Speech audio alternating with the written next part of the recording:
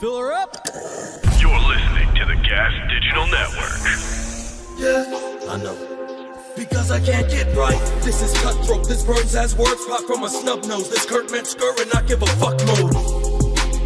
Because I can't get right. Because I can't get right. Yeah.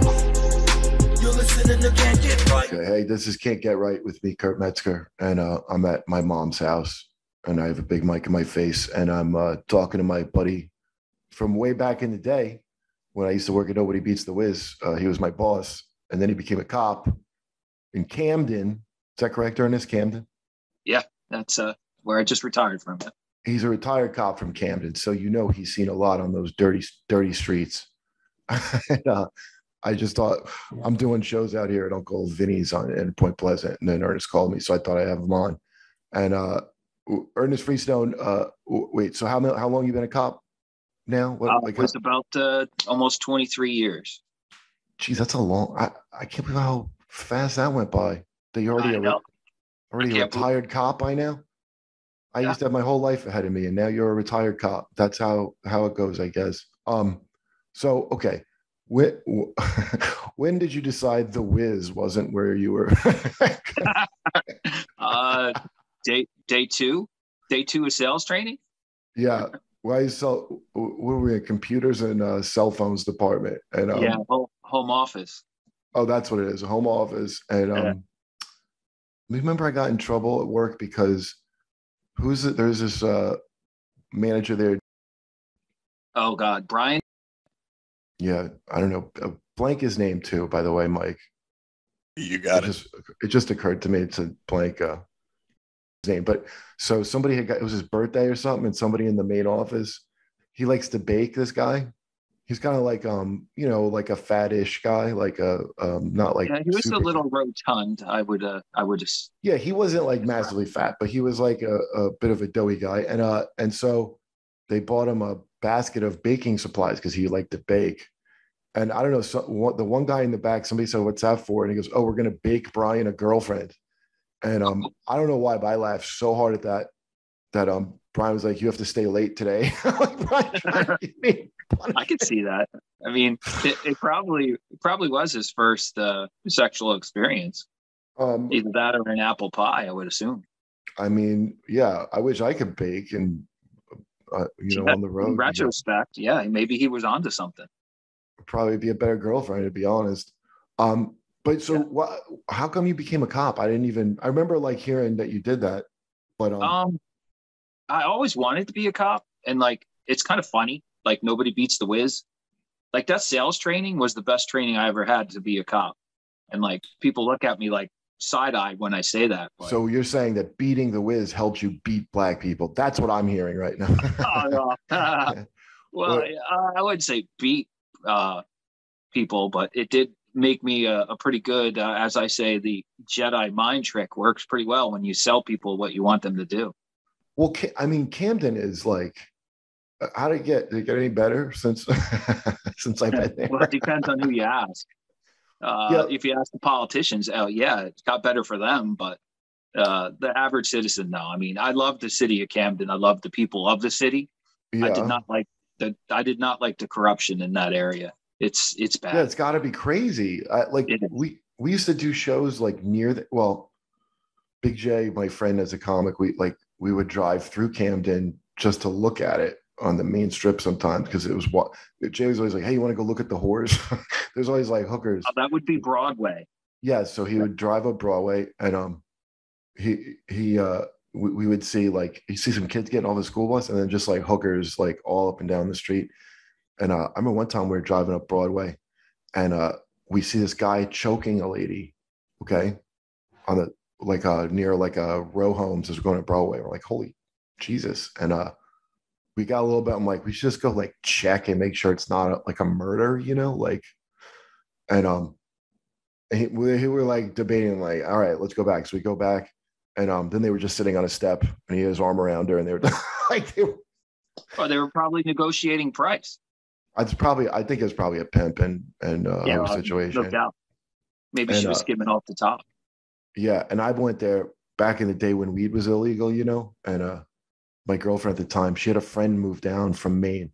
My girlfriend back then was a stripper, and she'd come from Maine, and she danced at this place in Gloucester Township called Billy's Beef and Go-Go, where you could buy meat and watch go-go. And her friend came down. So basically, they had all lived together before in like a crack house in Maine. I don't know if you know, Maine had a massive, like longshoremen apparently. Oh yeah, they frequent prostitutes a lot because they have no real life. Well, crack. Basically, they would get, get like, I don't know, 10 grand. You come back with like a big chunk of money and they get like crack and stuff. And so this girl was trying to get away. She came down to Jersey and she's like, I'm trying to get away from all the heroin. And I remember being like, well, you don't want to go to Camden then, because that's where there's a lot of heroin. And then like a fly on shit, she went to Camden. And like 2 days later, after she had just moved, she called my girlfriend to come bail her out of jail and traded her car to get her bailed out of jail. So my girl goes with her friend's new boyfriend, whose name is, I don't know what his real name is, but he went by Israel. He was this Puerto Rican guy who was like a former boxer. And so my girl went with him to go bail her out. Okay. I think I was like 20 or so. And so she goes with this guy who's apparently a crackhead. Oh, and, in Camden? I'm shocked. Yeah. And he was like trying to handle my girlfriend and stuff. And like, he was like a real scumbag. He was smoking crack on the way to the police station. So the whole car smelled like burnt G.I. Joes. She bails this girl out. She comes back with the car, tells me this crazy story about being with this guy. I was like, why would you do that? But she was always doing dumb stuff like hitchhiking. That happens a lot in Camden. We used to call it a gypsy rental, where the people that couldn't afford their drugs would give the drug dealer their car for a few hours. And then as soon as they took for a few hours. Yeah. So they can go do their, drug drops. But a couple hours later, the person that gave the car freely would come report it stolen. So we call those gypsy rentals. Oh, no kid. Well, yeah, she didn't do that. Established. She gave the car fair and square, but the car was destroyed in the space of a week. Like from when I first met this girl, and her car was nice. And then when we got it, like the light, basically this guy would smoke crack and like punch the roof and like all kinds of crazy things. And anyway, she stayed in touch with this girl because it was her friend, and we were trying to get weed. So the amount of times I've been in a bad situation just to get weed, I can't even count. Okay.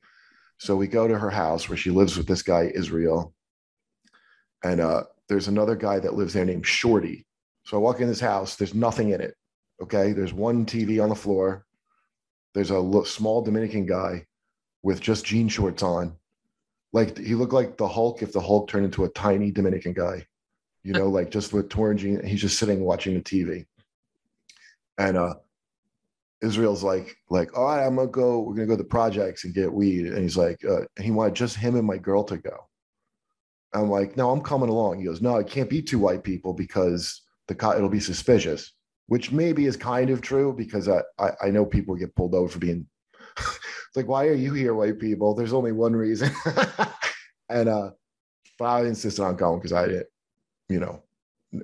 I guess I wasn't smart enough to find a better source of finding weed, but I was like, not going to go. So we drive out to these projects. I've never seen projects like these. They were the most bombed out, in New York, there are these big buildings, at least like these are like low 2, 3, 4 buildings. One of them was just like caved. This was in Camden? You went to do this? Oh, then you probably went to Branch Village. Maybe that sounds familiar. We pull in the parking lots. By the way, it's not lit. So there's that's Branch Village. Yeah, there's this bombed out like middle of the building.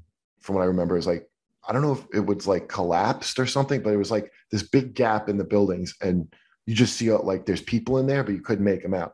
So Israel goes in. Everybody needed different. He's getting crack, heroin for the other girl because she's not a heroin addict, and then some dime bags. Remember dime bags? And he comes back and gives us our thing. I'm looking. I'm like, oh, these are nickel bags. So he robbed us a little bit.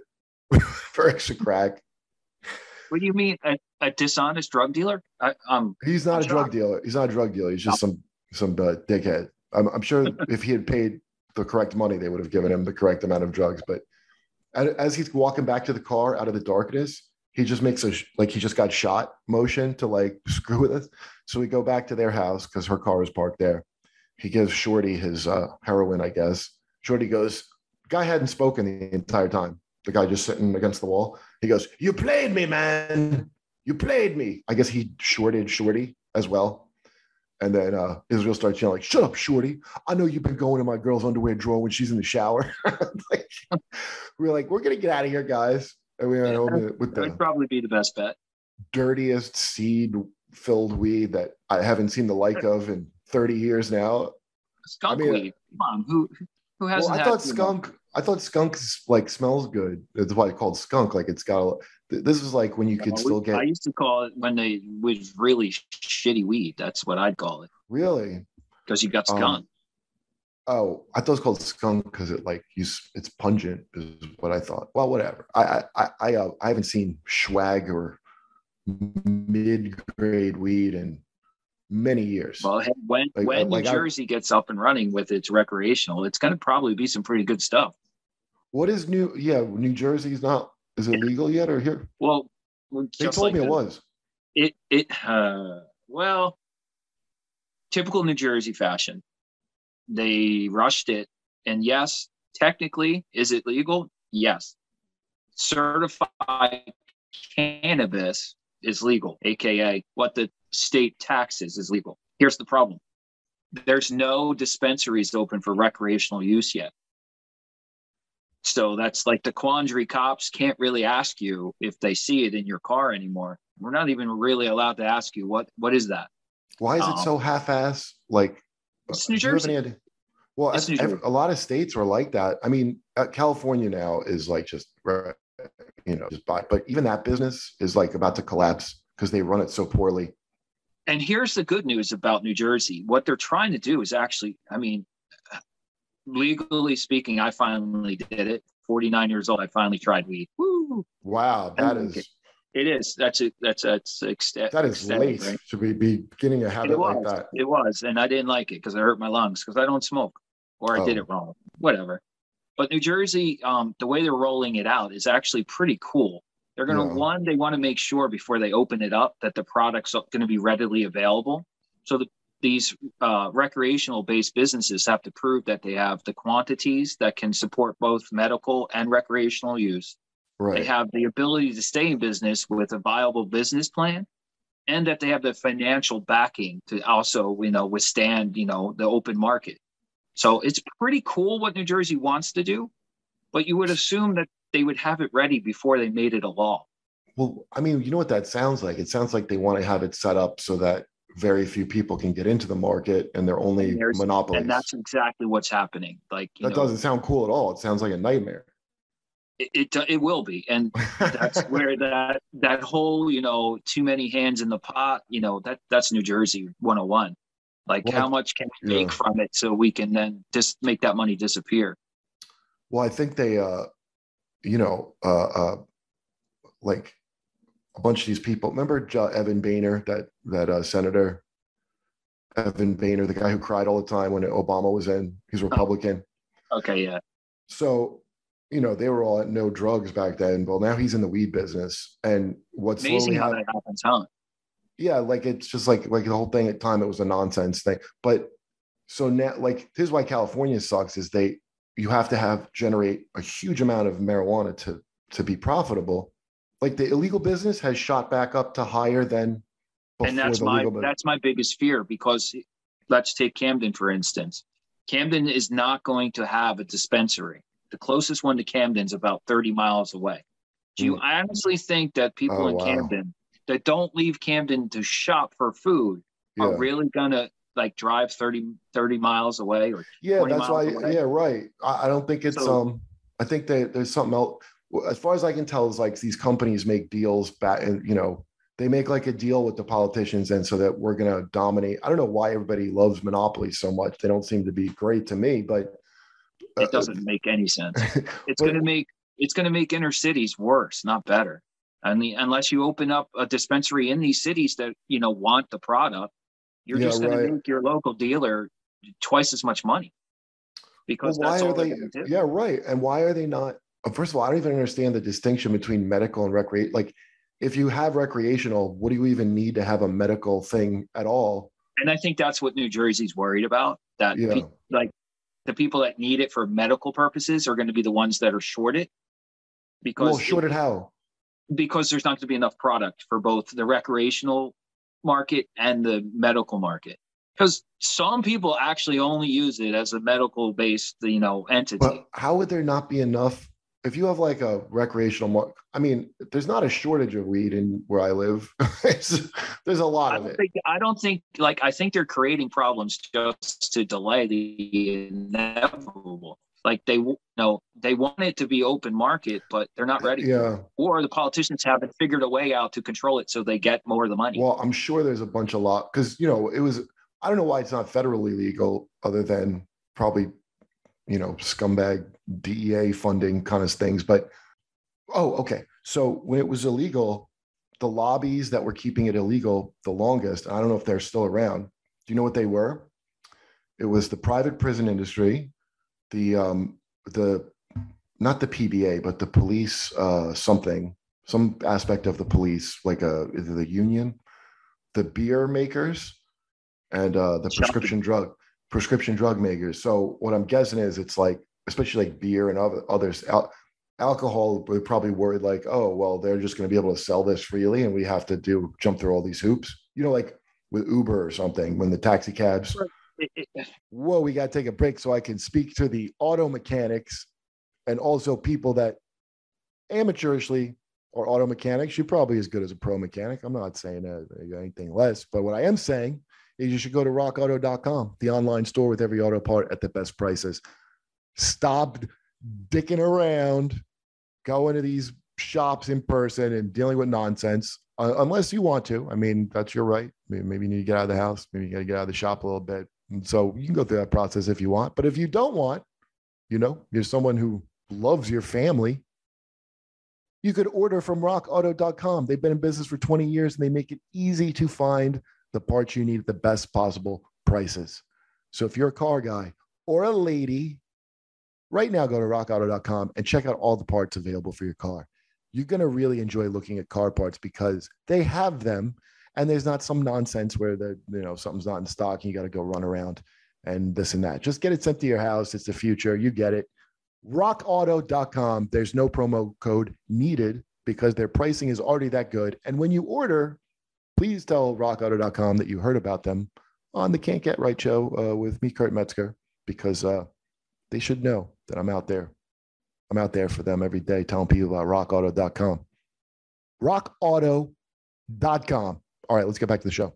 It's kind of like, it's kind of funny. Like I look at the alcohol industry and like, I'm a huge proponent of like inner cities dictating their own like policies. Cause like right. To have a blanket policy for a state like New Jersey and then to try to apply it to somewhere like Camden Camden is Camden. It's different. Do you know what they call it? The official term for Camden? It's called a sacrifice zone. Have you ever heard that term before? That means but it makes sense to me because in Camden, there's a tale of two cities in Camden.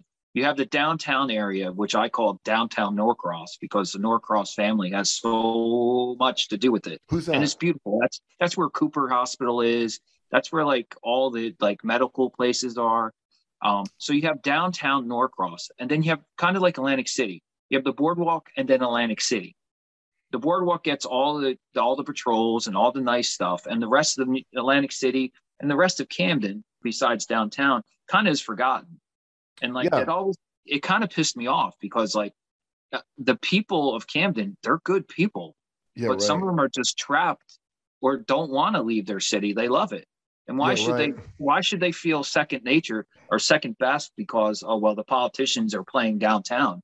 And that's right. Like, it's kind of ironic that downtown used to get 60 cops during the day and the rest of the city got 30.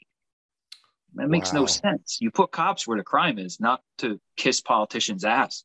Well, I mean, who's got the money to pay tax, like where the donors are and all that kind of shit is how that works. Camden is basically it's poverty stricken. So it's New Jersey paying the bill. I mean, where else in America, or except the democratically run city, can you lose $4 million of a police budget and just go, huh, oops, sorry. They lost it? Yeah, $4 million. They just don't know where it went. Really? Yeah, it was a huge thing in the press. Oops, sorry. Oh, we don't know where it went. I mean, you lose $4 million. 20 years ago, when I lived in Cherry Hill, that was somebody had gotten busted for some corruption thing, some mayor or something. It's still a series of that. Like the first day I worked in Camden, because I used to work in New Egypt, and I kind of tripped over my pride and said, well, I want to be a real cop. So I went to Camden. The first day, the flags were at half mast for that mayor that was caught up in the chic deal that they made the movie about, American Hustle. Wait, I thought that was in the 70s. It was in the 70s, but he passed away. So they put the flag at half staff. And I'm like, wasn't he a convicted felon? Like, why is that flag at half mast? So I kind of... Yeah, wow. Put it in perspective that Camden is just going to be corrupt until somebody gives enough to stop it. No, well, what they did was they labeled it a thing called a sacrifice zone, which means we officially don't give a shit. That's what that means. I've never heard that, but I'm glad I heard it now and not while I was working, or I'd been in a lot of trouble because I know I would have repeated that. Yeah, well, that seems about right. And I guess that's what all these democratically run, and I hate to play politics, but if you look at the 5 worst cities in America, they have one thing in common. They're democratically run and broken. They're broken on purpose.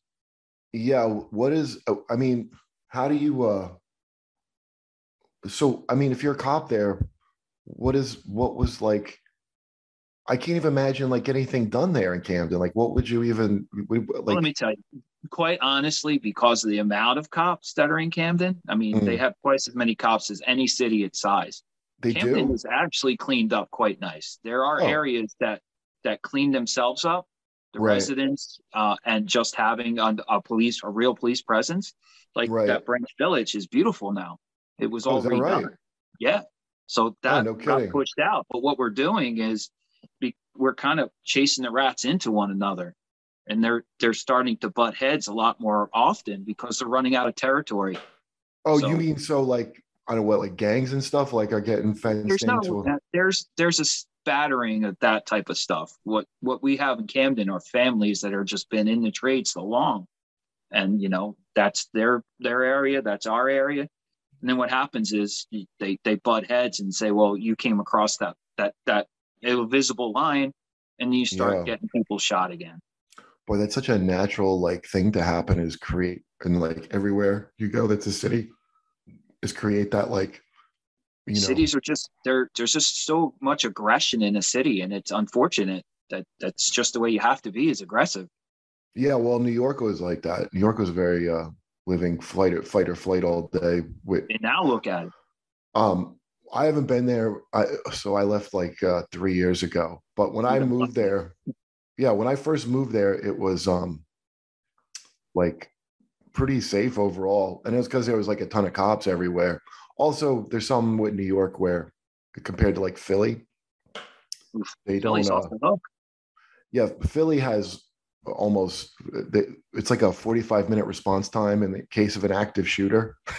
That's what they told my ex-girlfriend. Her parents were professors at a college just outside of Philly, and they were like, yeah, if there's a shooter, they told, what the school recommended to the professors there? They're like, yeah, if that ever happens here, about 45-minute wait, so we recommend you buy a gun. They recommend the college professors arm themselves. Nothing for nothing. Philadelphia is really tanked, and I equate it to politics. Like, well, also the people are not like, I'm like a big guy. Like, I'm not like tough or something, but in New York, somebody wouldn't just pick. First of all, I live in like every. You're right. You're a tall dude, and you're not the average. Like, I'm not the first guy. Yeah. You're not going to find yourself in trouble because you're smart enough not to be there. I mean, I'm not that smart, but I just wouldn't be the first person that somebody would pick. Like the crime, when I moved to New York, like Bushwick, and it was like, Bushwick is like, that's like Queens, right? No, no, it's Brooklyn, but it's close to like Long Island City and stuff. But the people, like, they would pick their targets. Like, it was a lot of like internet job people living in lofts in this place I live. So a lot of girls. How you carry yourself is what that protects yourself. Even if you have your head down and your eyes bolting across they pick up on that. They know you're nervous. Yeah, but in New York, I didn't really. In Philly, there's like nobody thinks ahead like 5 minutes, so it doesn't. Nothing like it wouldn't matter. Like it'd be some like, I'd be afraid of a 12-year-old if they were like look like they want to do something because they might have a gun. New York didn't seem like, and also New York had a lot of penalties for guns compared to other places. Like LA, a lot of people have guns. It's like a gun, but nothing for nothing. Like I guess I was like ahead of the curves. Like I came up with the slogan in 2012 because I just seen the writing on the wall. I said, policing and politics have to be separated by more than the mere letter differences in the words. And now we have such a politically charged, like Philadelphia and New York are ground zero for the wrong thing. Hug a thug is not how you stop crime. What is it? Hug a thug? What is that? Yeah, that's what I call it. That's what. I thought that was the name of a. No. That's what I call it. I call it hug a thug. That's where we are. Like. Yeah, well, they're not. You know what they want to do is not hug them. That the whole thing of when that I was doing jokes about when that like defund the police and all that came out. That's going to ultimately. Right away when people are saying that, because it's a very stupid thing on the face of it to say. Absolutely. And people that I would talk to, I have a friend of mine on, this is comic Kareem.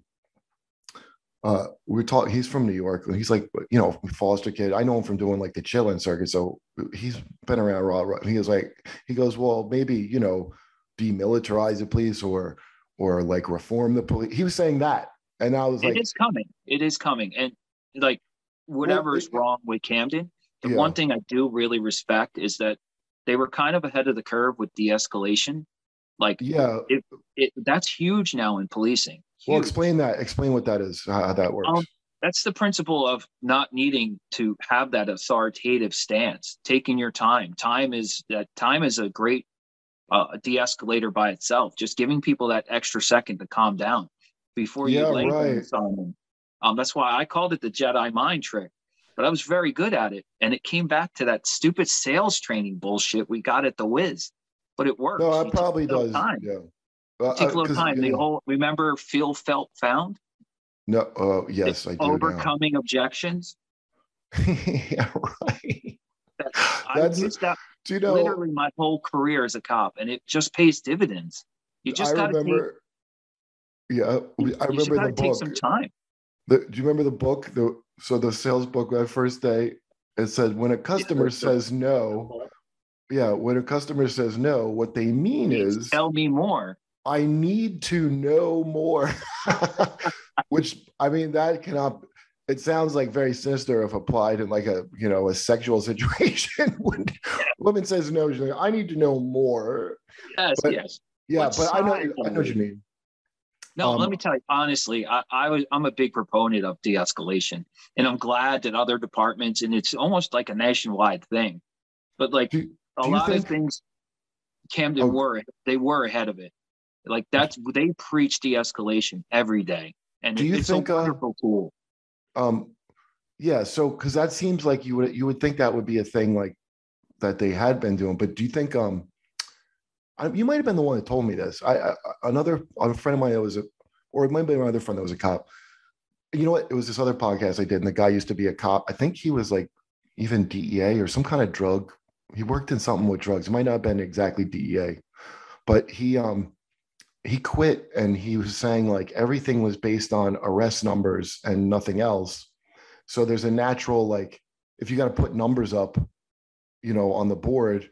That's going to lead, like it's not any kind of quality, it's just quantity. So that's why someone like Kamala Harris, when she had her whole, as the DA and all the like people she kept in prison that she should have let out, like ordered to, she didn't want to disrupt the prison, like, that awful kind of shit. Like that, like the way they measure it is so like, it almost reminds me of not so much the Wiz, but Funco Land I used to work at, the same plaza. Oh my God, dude! I went there just before I got out of sales, buddy. Yeah, I love Funco Land. Yeah, I was the assistant manager there, and I had my own store in Jersey City Mall. Well, I managed that store too. That's the one I managed before I went to the Wiz. Get the fuck out, small in world. Hudson Mall. Yeah, Yeah, that's so funny. You have to sell those cleaners. Big black guy called Akeem. Aaron was my assistant. There's a guy named Aaron that was my assistant manager. Big guy. Yeah, he was big. High pitched voice. Oh my God, he worked for me. Oh wow, that's wild, dude. Yeah, I used to hang out with him all the time.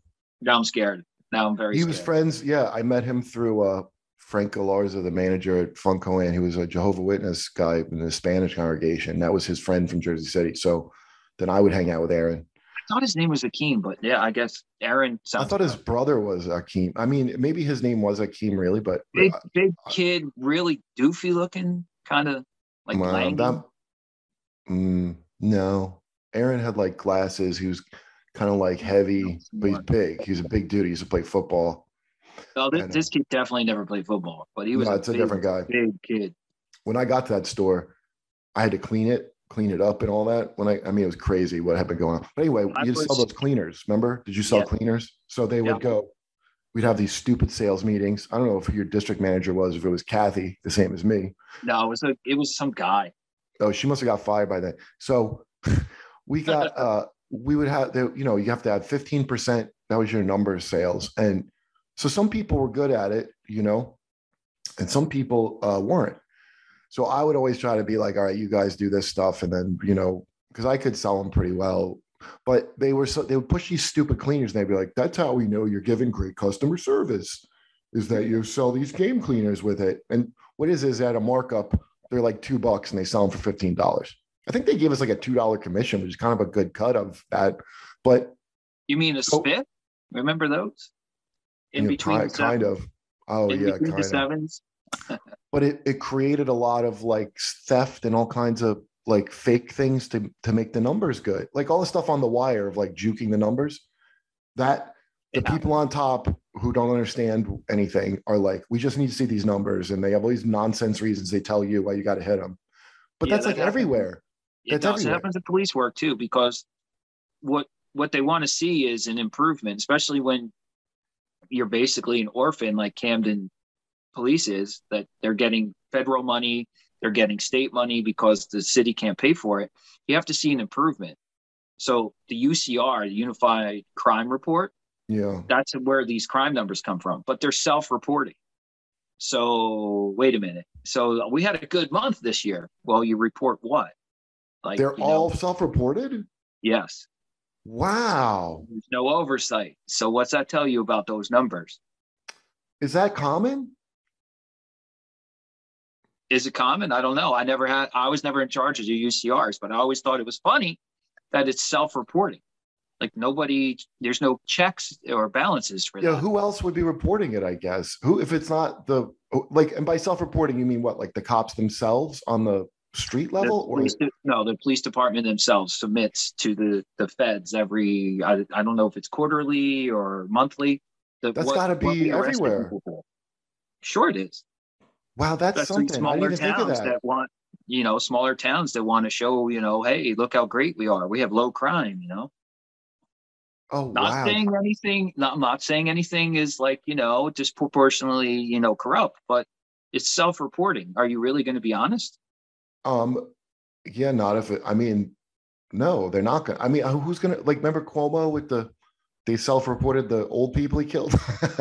And they're like, we had to not do, we had to, because it was like, I think it was going to like help Trump it turned out Cuomo was a murderer. Well, he could have hung himself. So if he didn't get there, he was going to get in trouble anyhow. Yeah, he squeezed the lady's face too hard at a party. That's what took him down eventually. Well, it's like in police work. It's not what you do. It's when you make a mistake. If you lie, that's when cops get jammed up. Like, listen, we're human. And I really wish people would understand that when a cop does something stupid. Well, you know what it is? We're human. We make mistakes. Okay. That's the thing is, once you're in the capacity, before you were saying about the authority thing of leaning on that, because what happens, I remember people like, especially in Philly, there's some like anti-police brutality march, and like, why is it when a cop gets killed, it's more important than like if you get killed? And it's not that like objectively it's more important, but probably it's because they are not just the person, they're the arm of the state. So you're like killing, figuratively, it's like killing society as well as the person. So there's an added layer of like the state's like power there that's a whole thing. So I get that part of it. But I like, I don't understand. I don't know. I don't understand why it's not how you said like de-escalation and stuff, because they have remember in Goodfellas when he's getting arrested, Henry Hill, in the end, and the cops like, open the fucking door, put your fucking hands on the thing, and he knows it's not a mobster. Yeah, there's no call for that. And I'm not naive enough to believe that there aren't wrong people in the profession. Was that a thing that toxic, they taught? That toxic way of talking to people is so it's not it wasn't a way that they train people. Like I thought, not even when I first started, that they tell you, yeah, you can treat people like shit. I mean, that's never been police. No, I don't mean that. I mean, like, I thought maybe there was some technique to that thing of like someone shouting. I always thought that was like a dumb way to do it, because people in like, if I'm like, I'll like fumble and I don't know, maybe reach for something like my glove compartment when I shouldn't, if I was being yelled at. Exactly. And that's that split second decision that cops have to make. Like, I always equate it to like when people jump on a cop for doing what they think is wrong. That had a split second to make that decision to go home or die. And that's the way we think. But like when a doctor kills somebody on the operating table, that's not a split second usually. He has plenty of time to, say, oh, okay, what I'm about to do is this, and this. Right. But you never hear about a doctor that messed up on the operating table going to prison. No, Same thing. Well, here's what I like. If you're somebody here's what I really get. If you get snagged by the legal system, when I did construction down there in Cherry Hill, my boss always used to say to serve and collect. So because things are based around like, the state like shaking you down for things, and people can't afford stuff, or they can't afford to like, there's first of all, there's already an element of nerves, because Lord knows how it's going to end up for you, especially if you're like riding dirty or something, as they say.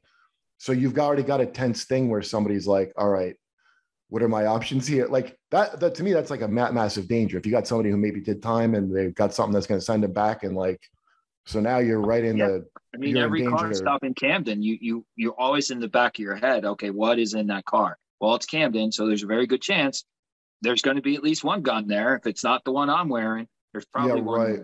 So you approach things differently depending on where you are. But in today's day and age, that gun could be in a car in the suburbs just as well as in a city.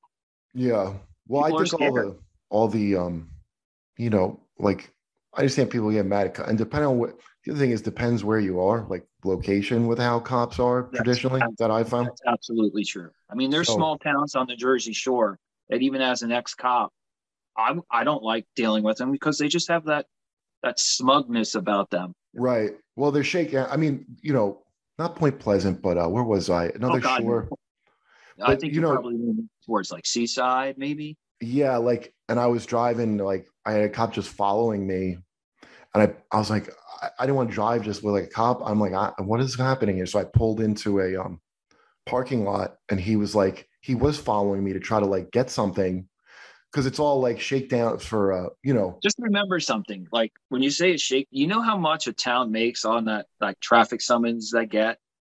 No matter what you pay in a fine, a town gets about $7. Where's the rest go? You tell me.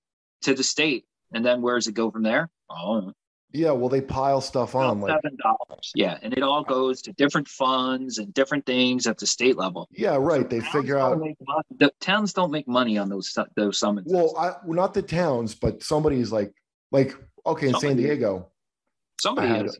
Yeah, in San Diego, I did a joke about it. I got a jaywalking ticket for $200. And it was like, it was me and my friend from high school who happened to be working in San Diego, and I was doing Comic-Con because I used to do this cartoon voice. So we had some drinks and we're walking, and there's all these people just laid out on the sidewalk like heroin addicts. San Diego's a massive like heroin town. Well, yeah. I mean, most of California cities are not very good right now. Yeah, right. And so we're walking and she got a ticket and I did. Now she like disputed it and did all this stuff and they like sent her an apology. They're like, you shouldn't even got this ticket. I was like, fuck this. I don't live here. And like eventually they take it out of your bank account. You absolutely have to pay that ticket. Like they will. I was joking, like you got a better chance of seeing Jesus blow Buddha than me pay this, but they will get the money. You have to pay it. But if I had done that, if I'd sent it in, I'm just not good at that stuff. So like, paperwork. So but that was like, that's clearly somebody had numbers they had to hit to me for somebody to be like, it would almost like the cops, like, I haven't given this ticket out all day and my numbers aren't going to be, I mean, why else would you bother someone with that unless you're honestly, in trouble? I can honestly say I've never worked anywhere that had a quote unquote quota. And in New Jersey, any quota is actually against the law. I heard that about New Jersey before. That is true. Actually, I was asking something about it, but I think that's not everywhere. Workaround, of course, because police departments always find a nice, great way of hammering, their cops. Is it could be a work expectancy, but it's not a quota. See, there's what is a work expectancy? Yeah. So they just changed the name of it. Exactly. It's not a quota. Oh, that's telling you have to do it. But here's a work, expectation. Yeah. You need to stop at least one car a night. Well, okay. Well, what happens if, God forbid, I don't know. I don't actually see anything. Yeah, right. Well, and in Philadelphia, I mean, if that's the case, Philadelphia just took away the average car stop. They don't, because the DA there is a complete freaking tool. He took away car stops. So, that cop that wants to stop the car because he knows the guy in it just shot somebody, but doesn't have the justification. Oh, there's a tail light. Well, I can't stop that car. Yeah, right. It's something like I think it's like, besides like the incompetence and to me, like the cops is like the lowest level thing to be mad at of like customer service. Like if I call Verizon and I'm talking to someone in the Philippines and like maybe they could shoot me almost compare. So they're there to take, I don't yell at people on those things because like that's what the company hired them for, to take the abuse of the angry customers. And so like that, it's everything's set up like that everywhere. It's like at the high levels, there's not going to be any changes. And then it never is. And then, so when you see like, when all those marches out, these politicians are like, yeah, we got to defund the police. I'm like, that's not the focal point. Is what I said about politics. We now have politics and policing. And even like as a grade school, you will learn that there's more than one section of government. And the reason why is you can't have the people that make the laws turn around and enforce the laws. You have to have that separation. But now we don't. We have the same people telling us, okay, this is the law and this is how you're going to enforce the law. And it's not working, obviously. Yeah. So the people giving orders, that I thought it was real convenient that they would be, these police are out of control. It just looked like a, kind of abdication of like who's responsible. But also because I'm sure everything's set up for funding, this is why there would be an incentive to lie about numbers. You got to keep. In DC, when I worked there, I talked to these like, they're like young, in their 20s, like kids that are like way jaded that work for political things, and they explain how it works. You got to always get your next round of funding, and you got to spend that money. If you don't use it, you lose it. So if I didn't use this $5 million next year, I lose $5 million, which makes no sense to me. If you can actually do without that $5 million, good. Right. Yeah, but there's no. It's not like we're ever going to see that 5 million again because it just goes away, just flies away. I know, that's amazing. Like the amount of like that's the LA where I live. I live in West Hollywood, so it's not, my block's like not so bad. It's not like, it's like suburban kind of scuzzy compared to like if you lived in there's definitely a difference, sure. But if you go downtown, it looks like Calcutta. I've never seen anything like it. I mean, I lived in New York for almost 20 years. I never saw any homeless thing. I'm not there. I just, I hate to use the media, but I mean, you take the media for what it is. If they're showing you a picture of something, then you can kind of use your own inference skills and see. Like, the last time a train was robbed was in the 1800s, and now that's happening. Well, they've had that a while. They've had that quite a while, it turns out. I found out. I thought that too. That's why I was joking. I'm like, what is this? It just boggles my mind that's in 2022. is Yeah. people hijacking trains. No, there's some organized group that's doing it there.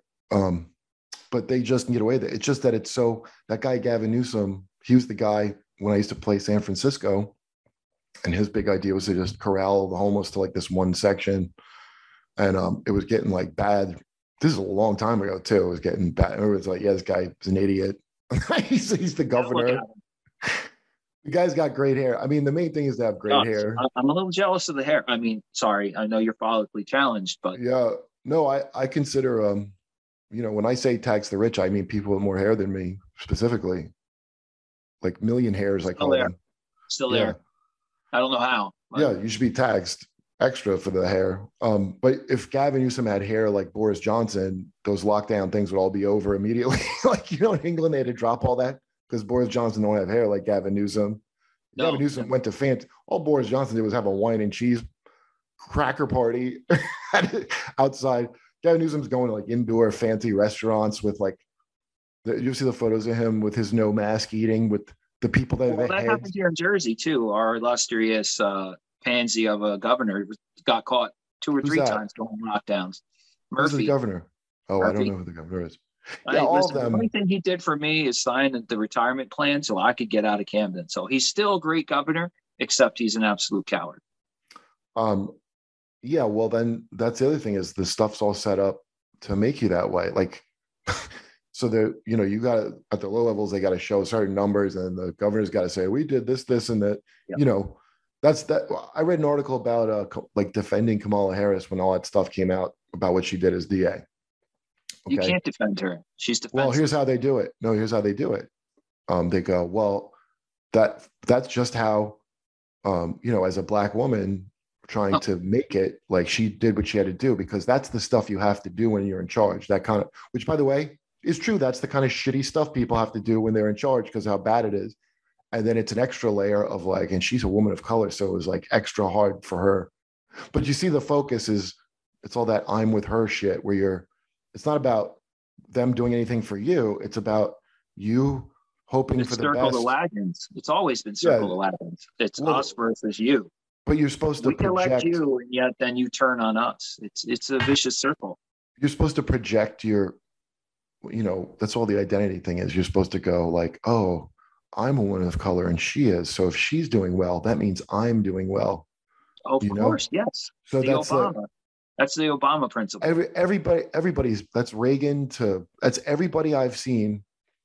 And I don't know when it started, probably before I was born, but for me too, as well. The idea that you're supposed to get fixated on a personality, it doesn't matter what they do. It's just like where they symbolize. It's probably older than, it's probably been around a long time. And so everything slowly becomes more aesthetics and not any kind of, and so like so like, I do, I've been writing for this Jimmy Dore show I do on YouTube with Jimmy. And he's like, I really hated all lefties after my friend Barry died, just because of the comedy aspect of the bullshit I've been through. And, dude, I don't know how you walk the fine line of the minefield that comedy is today. It's only a minefield. I've never been in trouble for any jokes I've ever done ever. What I got in trouble for was like, that's why I was saying people like, oh, it's killing comedy. Like, no, like it's literally comedy is the only way you're allowed to really communicate. Now, what it's killing is way worse than that, which is just speaking freely what you think. So I got in trouble for saying something I thought, which by the way, I was fucking right about. I can't say enough. That's what I was in trouble for. Nothing. But it's then you get like sanctions or whatever on you. This thing came together with like tech and social media where you don't ever punch out. You're always on the clock and whatever you're doing. Yes, that affects your work. They want everything tied into one thing. Well, that's all like these people are on board. For the rest of my life, God forbid I did anything illegal. I'm going to get hammered because once a cop, always a cop. You don't get to turn it off. You hang up your badge and gun, but if I go on trial, it's, oh, well, you're a former cop. Oh, yeah, right. So you should know the law. You should know how to evade the law better is really what that means. Yeah. Like, do we even train people here? Yeah. Shame on you for following the rules. Was there any, did you see any kind of wild shit in with as far as with the police force, or I mean, I'm sure on the streets of Camden you had to see something crazy, but overall, how was the police force there? Like how did it run? Except for a chain of command that doesn't really give a shit about their cops. They don't. They treated us very poorly. I mean, I was there almost 9 years. They lost 600 cops. Wow. 600 cops left that department, and it was for one reason. They just don't care about you. They care about them and what it looks like to the politicians and right. everybody else. So, like, you had no quality of life while you were there. Right. That aside, their concept of like getting into the community and then branching out, I love that. And it's not like smoke and mirrors. They actually really do preach that. Like my last job was basically, I was public relations. I would go out every day for 12 hours and shake hands and kiss babies. It was wonderful. Like, that's my personality. It was perfect for me. And it was really enjoyable because, like, the more that people trusted the cops, the more willing they were to help us when, hey, that shooting that just happened on the corner, that 90% of the time they didn't see anything. And 2 days later, they'd be tugging you into a store going, hey, I saw this, this, this, and this. So the dividends of this community out, it works. I wanted to get into that, but I kept shaking babies and kissing hands. I would screw it up. And that would. Yeah. I usually said that too, kissing moms, shaking babies. But. I don't know also any solution or anything, because I don't know who's going to get elected. That I can't imagine something would be fixed by like just electing the right person. The only way we're going to fix these cities is to break the cycle of letting it stay broken. Like, I mean, before I went to work in Camden, I really didn't understand this whole, these democratic cities are broken. Working there for 9 years, I understand what they're saying. They're broken on purpose because a broken city gets a blank check. Yeah, right. If you start to correct the problems, that federal money is going to start drying up because, hey, you don't have that crime issue anymore. We can like scale back what we're giving you. Yeah, You ever see a politician that wasn't willing to steal? I mean, did I say steal? I mean, take free money. I mean, you could say steal. I don't think there'll be any. I'm on Gas Digital. It's not. That's probably one of the least offensive things ever said on this podcast channel. Probably. Like I can't see a fix. The fix is you go back to, I hate to say the Reagan 3 strikes and you're out rules. You start enforcing the laws you have. You don't necessarily need more of them, but you need to enforce them. Well, what if they didn't? Okay, so because the 3 strikes, the problem was it would be like somebody would go back in for like something minor, right? Or if you had 3 felonies. So that's where you get all that like, minor drug offense shit. That's a felony. Right. And I'm not talking that. I'm talking these hardcore, like violent crime that literally you arrest them and 5 hours later they're out. I'm not even done with the paperwork and they're out. And how much? They're gonna, it's ridiculous. They'll probably go kill a witness, is my guess. But how I always hear arguments about that. People say like, well, it's not a bunch of nonviolent drug crimes in prison. It's a lot of like what you saw. What would you say like the numbers of people that were going into the system? Was it mostly violent crimes or was it all kinds of stuff? In Camden, absolutely. Yeah. I mean, absolutely. You had the same people. And the ironic thing is you would go to a shooting and they would be the 3rd time this guy was shot. Hard to call him a victim. Hard to call somebody a victim when they're shot 3 times on the same corner doing the same shit. So wow. What do you mean? Like a rival shoots you because you're on the wrong corner? Is just that like that? There you go. Yeah. I mean, Camden is a very small city. That's why I was like, the first year I was there, it was America's deadliest city. It slowly climbed. I remember that. Down. It's not the deadliest? Way down. And it's not necessarily we went from about 40 shootings a year to maybe now they're about 25 to 30. So it didn't drastically go down. The problem is other bigger cities blew up with their crime. So we're now kind of forgotten, thanks to Philadelphia going up and New York going up. Yeah. But I mean, the amount of money they've spent on the crime in Camden is ridiculous. And it really is only seen a minuscule amount. They've bulldozed away more crime than we've chased it away. Yeah, right. I mean, wow. It really you is. Knock down, when you knock down like these affordable housing places and you don't replace them, the people have to move somewhere. And there's only so many houses. They don't replace them. No, very slow.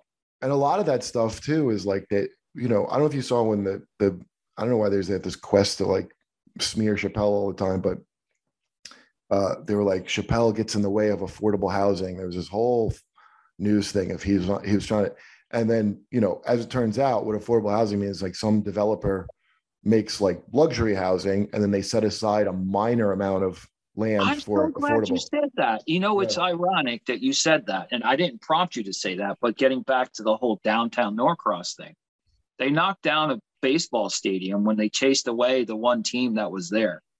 Overnight, they decided, well, you know what? Norcross wants this field, so let's get rid of the baseball team. And what they want it for? Up. What's that? For what? What they want it for? For the property. So, like, do they put something there, or is it? Oh, let me get you. Well, it was announced that there's going to be affordable housing built in that area. Yeah. But also, before that, there's 2 brand new office buildings, a hotel. Right. And guess what's not built yet? Yeah, right. That's what they were going to do in the Chappelle, where he lives. Exactly. The affordable housing part, which you would think in a city that needed it, that would be your first priority. Yeah, no, they silly me. They just need it on paper. It all those buzzwords, and I didn't even know that affordable housing meant nothing. Like I wasn't aware of that until this story, but that's a very common thing. In fact, every word you hear, like sustainable or like affordable, or you can almost bet we're like free trade, fair labor. What is it? Fair trade. Anything that has more than one adjective is probably not a good thing. Yeah. Did you ever see how like, I didn't know this, but like slaves, I guess, pick all the chocolate almost. We have like a candy cartel here. And they get child slaves in the Ivory Coast to pick the cocoa. It's not pretty. No, it's not. So I don't know. Slave or indentured servant would they're child slaves. They pay them like Oompa Loompas. They get the little beans to eat. I swear to God, that's what it is. So back in the 90s, there was 2 bipartisans, 2 senators were like trying to put a stop to it. And then all the companies got together, like Nestle and all of them, and they were like, well, don't make any laws. And then they made a statement that they're committed to blah, blah, blah, labor and child. And so then you started seeing fair trade stuff on like coffee and chocolate on the label. And those with the label probably are definitely slave chocolate. They just made a statement, did nothing. A reporter who was reporting on Ivory Coast got killed. That just gets back to us, especially us as American. We just love a nice story. We just love a good story. Yeah, it's not even like we look into it. All you have to do is tell us a lie and we'll agree upon it. Well, they'll tell you now not to even do.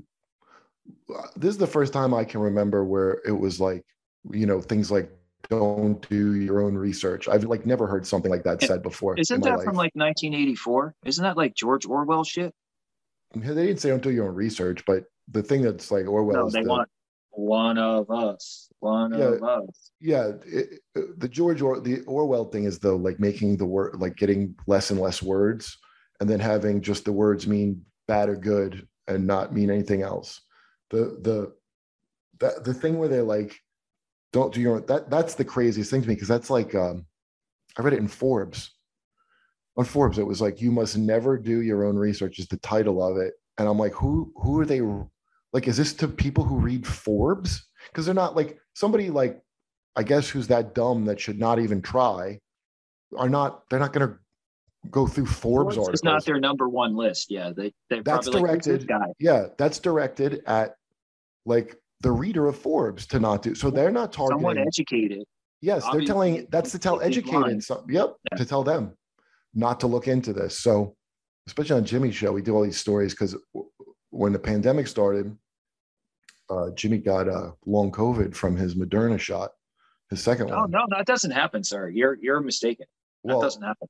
So, because he got all this flack for it, but so he didn't know about any of this stuff till it happened to him, and then they put him in a study, you know, because the stuff was all rushed. They put him in a study, and guess what they gave him to treat it? Ivermectin. That's what they gave him. No, sir. You must be lying. I swear to God. And yeah, big farm's coming for you. Yeah. So now, like my sister and brother-in-law, for example, depending on where you live. And also I've watched, like, I was at a show. I hadn't seen Aziz in a long time, you know. I knew him from like when he started in New York. And he had this whole bit he was doing about Aaron Rodgers. Oh no. And he's like, I've seen this 100 times with different people on stage. And he says something about, like, you know, he made his choice. He goes, he's a football player. You think he probably did his own research. You think he's going to make the right choice? And I remember thinking, like, okay, first of all, you think a professional athlete is going to, one, not know better than you what goes in their body, their moneymaker? Like, yeah, a pro football player knows 20 things you never even fucking heard of about how to treat anything, because that's their job, especially when you're at that level. That's their $1 million paycheck. Yeah, so there's a whole bunch of people that are like, I mean, not a bunch, it's a minority of people, but I remember being in New York and it's like a certain class. I'm vaccinated, not by choice. I mean, they didn't force us in the police department, but it was strongly suggested. And what'd you get? What kind? I did a mix and match. I did the. I never heard that. Dangerous. I did the first 2 rounds were Pfizer, and then I just got, because I'm now working in a hospital. I got a Moderna booster. So I don't care what. I'm not. How long ago did you get it? The booster? It's about 2 weeks ago now. Well, wait for week 3. I ain't touching a booster because you say Heather McDonald. Do you know who Heather McDonald? Hey, Mike, can you find Heather McDonald collapsing video? I can send it to you if you don't have it. No, I know the video you took, but I'll find it. Dude, this is crazy. So you know Bob Saget died, right? Yeah, wasn't that some type of, like, I'm as a cop, I'm very interested about that. Yeah, so he fell and hit his head, and they said it was like a baseball bat hit his head with a force. But what I think it is because he's tall. If I fall and hit my head, it's going to be like a baseball bat hit my head. That's just me falling. Usually, medically speaking, if you pass out, you usually fall forward. So Kyle, who I make sketches with, he was taking some medication and he fell in his bathroom, first backwards, he said. He got up and tried to walk and fell forwards. Bob Saget had the same thing where he was hitting the front and back. So he probably tried to get up and fell again. But the interesting thing is when that came out, it's in they started hiding parts of the autopsy, but it was reported he had an enlarged heart and he was COVID positive. Gee, I wonder how that happened. So Heather McDonald, whenever Mike puts it up and we play it, okay, watch this, dude. I don't care, but I want you to know, double vaxxed, booster, flu shot, and I'm going to be honest, I have the shingle shot too. And I still get my period. What? Yes. Traveled, went to Mexico twice, did shows, meet and greets, never got COVID. Clearly, Jesus loves me the most. Seriously. So nice. So nice. What the fuck?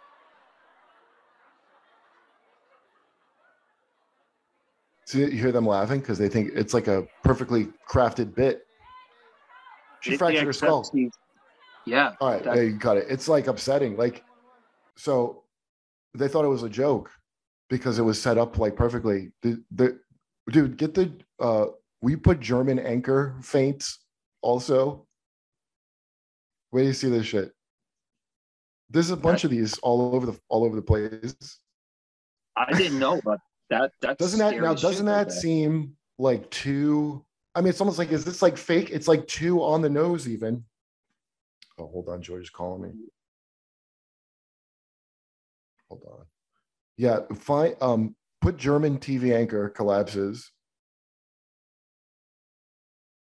I mean, if it was safe, they would have gone away with the emergency use. That's the way I look at it, because all that emergency use is protects the drug companies. God forbid they do find out. Oh yeah, guess what? Real sorry we gave you the zombie disease.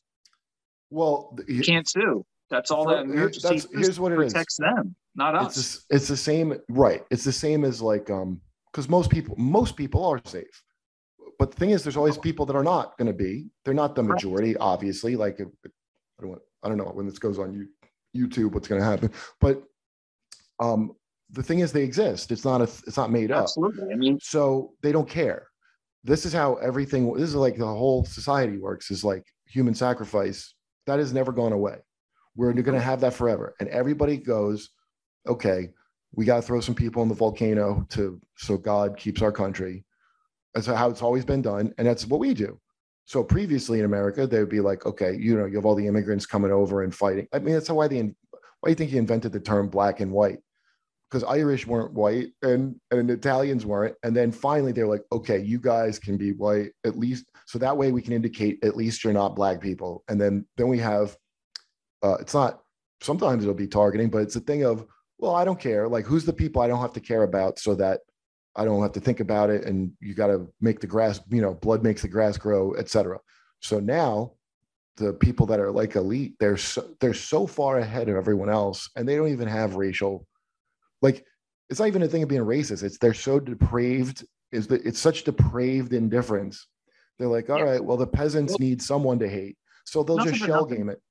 We're now entrusting our health and well-being to Bill Gates is, he might be a genius, but let's be honest, he's a computer programmer.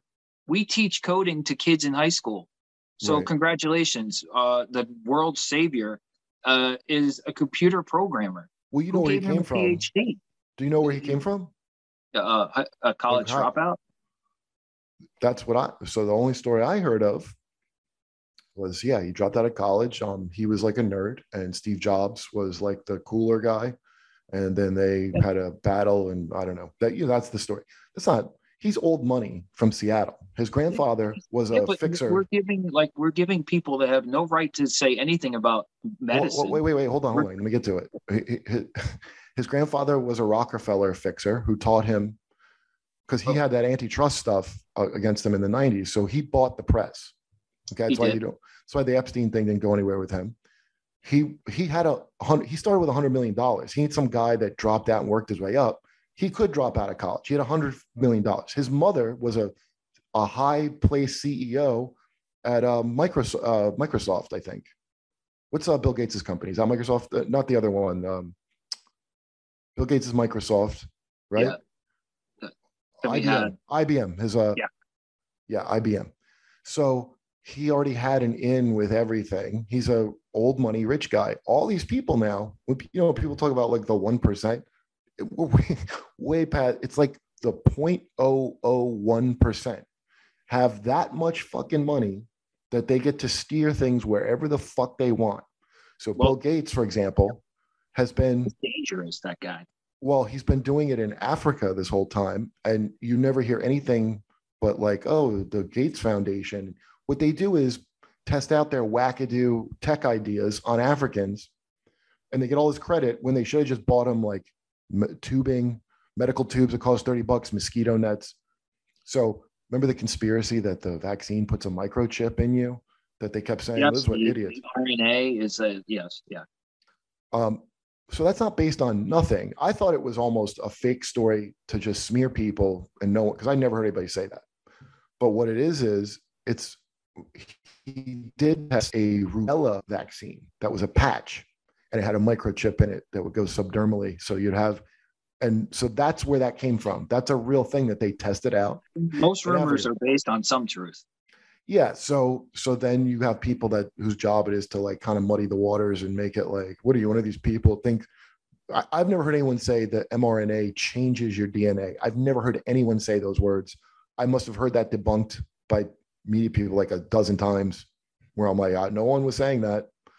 I'm always like, they talk about this is what the idiots believe. And then I'm like, I don't know any of these people. I haven't heard any of these people say that.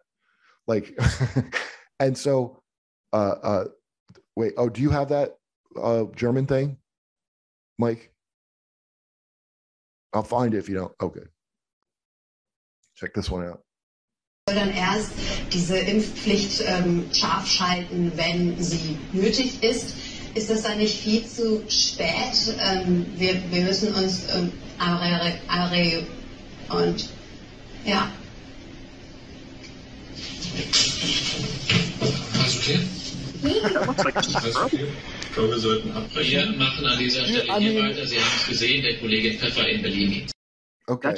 That looks just like a stroke. Yeah, well, okay, so now the last video that I need, Mike, is Dr. Drew talking. I mean, you're not gonna believe this shit when it's Dr. Drew talking to Heather McDonald. Yeah, here, I'm sending it to you. Here, I'm sending it to you right now, Mike. I got it right here. I don't have it. Oh, you got it? Awesome. It's like 3 minutes. Yeah, watch this. Is there anything that So there she is now. Time wise, because when I asked the doctors about that, they said, "Oh, normally." Wait, go back a little bit. Go back a little bit. 2 to 3 weeks. Back. Okay, She's just after that. Her skull. Yep. Damn. We looked back, and I did get the booster, which I had double Pfizer and Moderna booster. 3 weeks that's what I to did. the day of the fall. Is there anything that you've seen about time wise? Because when I asked the doctors about that, they said, "Oh, normally." Okay, go ahead. 2 to 3 weeks. 2 to 3 weeks is where you see a lot of this stuff. I have a friend that got the booster, and he got really destroyed by it. He still can't walk across the room. He's having all kinds of symptoms.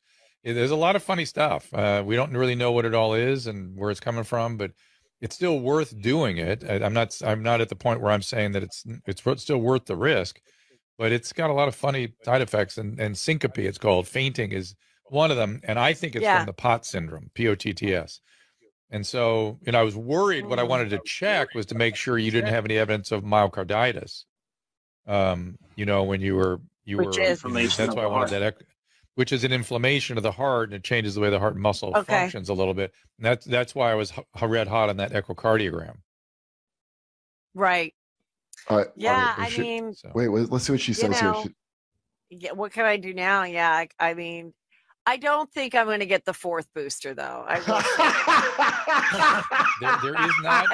There's not yet evidence. There's not science. Press pause.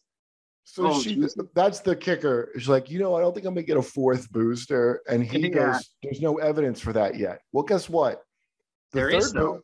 What evidence? What do you know? They're already saying that we're probably going to need a 4th. Who's saying that? The CDC. But now they backed off of that. Okay, it's funny. They also backed off of, remember how we said you should get it 3 weeks apart? Yeah. Yep, Studies show it's 8 weeks. Well, what study? How many people waited 8 weeks, you jackasses? Well, guess what? We don't know, because you only see Israel had like 4th boosters. Now, I didn't do a booster because I'm like, when it first came out, the vaccine, like people. Now I'm petrified. Now, fuck, I got another 2 days before my 3 weeks is up. If you make it past 3 weeks, you probably won't faint. But when we did the story on Jimmy's show, when that first came out, and Jimmy got all this flack, like he's an anti-vax. No, he's not. He got vaccinated. He got injured. It's not, who's against, they changed the definition to mean if you're against mandates, then you're anti-vax. I don't know if you know that. That's the official. So in the Oxford Dictionary, isn't that something? And so he showed 2 clips that were from the same day. One is the CDC lady, Walensky, and they were asking about the boosters. They're like, when can the boosters? And she goes, those are right now for 65 and over. They haven't been approved yet for people under 65. Okay. Then Jimmy played clip same day, Jen Psaki, with a chart. She says, yes, you can get the boosters. They're ready to go. Everybody should go out and get a booster. And they said, so that's not fringe information. That's the main sources with 2 different things. Yeah. So then they approved the boosters very quickly. The 2 people from the FDA, I don't know if you heard about it. It was in the news. They stepped down in protest. The heads of the vaccine department at the FDA stepped down. Yeah, I did see that. I did see it. Well, you know what's ironic? Because it wasn't supposed to be approved for people under 65 that quickly. Correct. And this is the shit that happens now. And so then now the thing was a flag salute now to go get that stuff, like to prove that you're one of the good people or some shit. So you see how gung-ho, the reporter that collapsed, She was saying, well, if the mandates aren't fast enough, how are we going to, and she conks out. It's like, that's the irony. Like a stroke. I'll be honest. That looked like a stroke because like she had the facial paralysis of a stroke. Dude, people freeze frame it and like one eye's going up this way and one eye's going down. And that's a stroke, which on the onset of these stupid shots was one of the things people were getting. And it's ironic now that they're saying that there's a new strain, and the two new symptoms are headaches and dizziness. The new strain of Omicron, you mean? Yeah, there's a new variant of the Omicron. Here, want to hear something wild? So a year ago, the guy they banned because he went on Rogan, but he did Jimmy's show first, Malone. He was saying, you can't vaccinate. They were like, we're going to stop the spread, right? Now, it never did that. That the whole time they said it prevents it, it never did. And if you look up the FDA website YouTube would censor you if you said it didn't. I think now they don't. But if you look up the official information, they go, well, we hope it does because generally vaccines do, but we don't have the data. That was who the hell knew that was the official? That's not what I saw on TV. That ain't what a bunch of people said. That's the official. I didn't believe it. The truth of the matter is it takes years and years to get a vaccine approved. But no, this one came out in less than 6 months. So anybody that says they know Operation Warp definitively that it's not dangerous, well, you're just stupid at that point. Well, like you can't definitively tell me that. Right. You don't do your own research. So Dr. Drew, he goes, I'm not ready to say it's not worth. I'm like, the reason he's doing that is he doesn't want his show censored. That's why he's saying absolutely. I mean, they have to do a fine line. I mean, let's be honest. You can't. They're hiding. So the CDC hasn't really. The reason we get all the studies like the fourth shot and all that, they all came from Israel. Why? Because the data here is being held back by the CDC. They don't want to get really. They just said, well, we don't want it to get misinterpreted. You don't want it to be. God forbid we just give you the actual data and written in medicalese that 90% of us, if you really read it, you can kind of take the text, like the context out of a report, even if it's medically written. Let's be honest. Right. It's a bunch of graphs and a bunch of fancy words that, guess what? You can, if you don't know the word, guess what you can do? Oh, you can type it in the search engine and find out what the fuck it was. Well, also, it's like I knew what that it's not what he was saying is about the EKG. It's like, oh shit, he's worried about her heart being about to explode from being too big. Yeah, it's to hide it from people that do know how to read it. Exactly. Like the people that don't know how probably aren't even going to bother to look it up. But the bunch of doctors at Harvard and Yale did a Freedom of Information Act to get the data on the vaccine from Pfizer. There are, believe it or not, there are good doctors out there that truly want to know what exactly did we just give to all these people. Well, guess what? I don't know if you heard that. This part, Pfizer and the FDA were in court to make sure that the data can't come out for 75 years, which is longer than the JFK info that they just delayed for 30 years. And then the judge said, you got to do it in 3 months. When, trust me, it ain't coming out in 3 months. They're going to find a way to make that because that's the FDA. Absolutely. And they'll put it under 7 years because that's a trademark for our it's proprietary. They go, we don't have the employees to get that information together. We don't have enough people. We only have 10 people in the department. And the judge is like, well, you employ like 18,000 people. So maybe put some in and get it. So why would, first of all, what is it? PDF? What do you need more than click send? Because they need the people to go through and redact things. That's of course. Sure they do. So I didn't know when they say peer review, you don't get to see the guys that are supposed to look at the peer-reviewed study. You don't get to know what that is. The doctors don't get to see it. And all the doctors have to just go with it. Or Jimmy, I don't know if his doctor, but my girlfriend's doctor, I got 2 shots. And I was like, I'll just hold off. I've never had COVID. I know people. I had it twice. I had it before it was popular. And I'll be honest, it was bad. At first it was bad. Do you read what they say now? In January again. Yeah. And it was not nearly as bad. Yeah, not nearly as bad. Guess what's more effective? But I got the injection, whatever. I forgot what it's called. The antibiotic that they put in the IV. Monoclonals or no? Yeah, I got that too. So now I'm really. Well, that's supposed to be really well. That's supposed to work really well. Monoclonal antibodies. It didn't really do much. I'll be honest. For Omicron, you had Omicron. Yeah. It's supposedly not working that well in Omicron. Yeah, I didn't see any real. It didn't make me feel any better. But Omicron was always the worst. Like when they want the next one to be Megatron, just because I grew up with the Transformers. Let's be honest. Yeah, no, that's the I mean, that's the joke, I guess. But Omicron was never like they were hyping that up like it was deadly. Like people I know went and got boosters because of Omicron. Omicron's the one. It's not pandemic. It's called an endemic now. That's the one that you can live with, and everybody can drop the shit. Be honest, it felt like a really bad cold, except I was exhausted. That's the only that's Omicron. Difference. That's what Omicron does. But so I know, I mean, dude, I know at least a dozen people that had 3 shots and COVID twice. I mean, how much of that shit's in your fucking body all the time? So I haven't gotten it once. Now what they say, have you seen this? This is not like some shit I'm making up. They're talking about, it was just in the Washington Post. Oh, it was probably with that doctor that resigned, and there's 2 doctors that resigned from the FDA. The best thing to have is something called hybrid immunity, which is 1 shot and you had COVID. That's the strongest resistance. You have that. Is that herd, or is that the herd thing? No, where you have the herd? No, hybrid immunity is just like probably if you already had it, it probably is fine because since they were spacing the shots too close together. Just like, nothing for nothing. I get it. People have died from it. It is bad, but this is not the pandemic to end all pandemics. This isn't like the flu in the 1914 and the larger issue. Yeah, they didn't. So, okay, we need to get everyone vaccinated because that'll stop it. Okay, well, why did they not? All the poor countries. Why are people getting their 3rd helping here? And a bunch of people never even had 1 shot in poor countries where you would think it would spread the most. Then they travel. So, and it was going to be a free. Who was it that in England? Bill Gates got them to work with AstraZeneca instead of making the patent open. And he goes, no, it'll be better because we can distribute it better that way. If you team up with a private industry. See, this is where Republicans suck. The Democrats and Republicans are not different. I know people think they are, but they're not.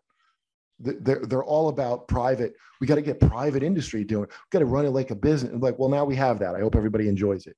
They never distributed the vaccines to all these countries. Guess what? The poor countries had to use ivermectin. Yeah, and amazing how it works too. Guess who's got better numbers with COVID than anybody but us? All of Africa has better numbers.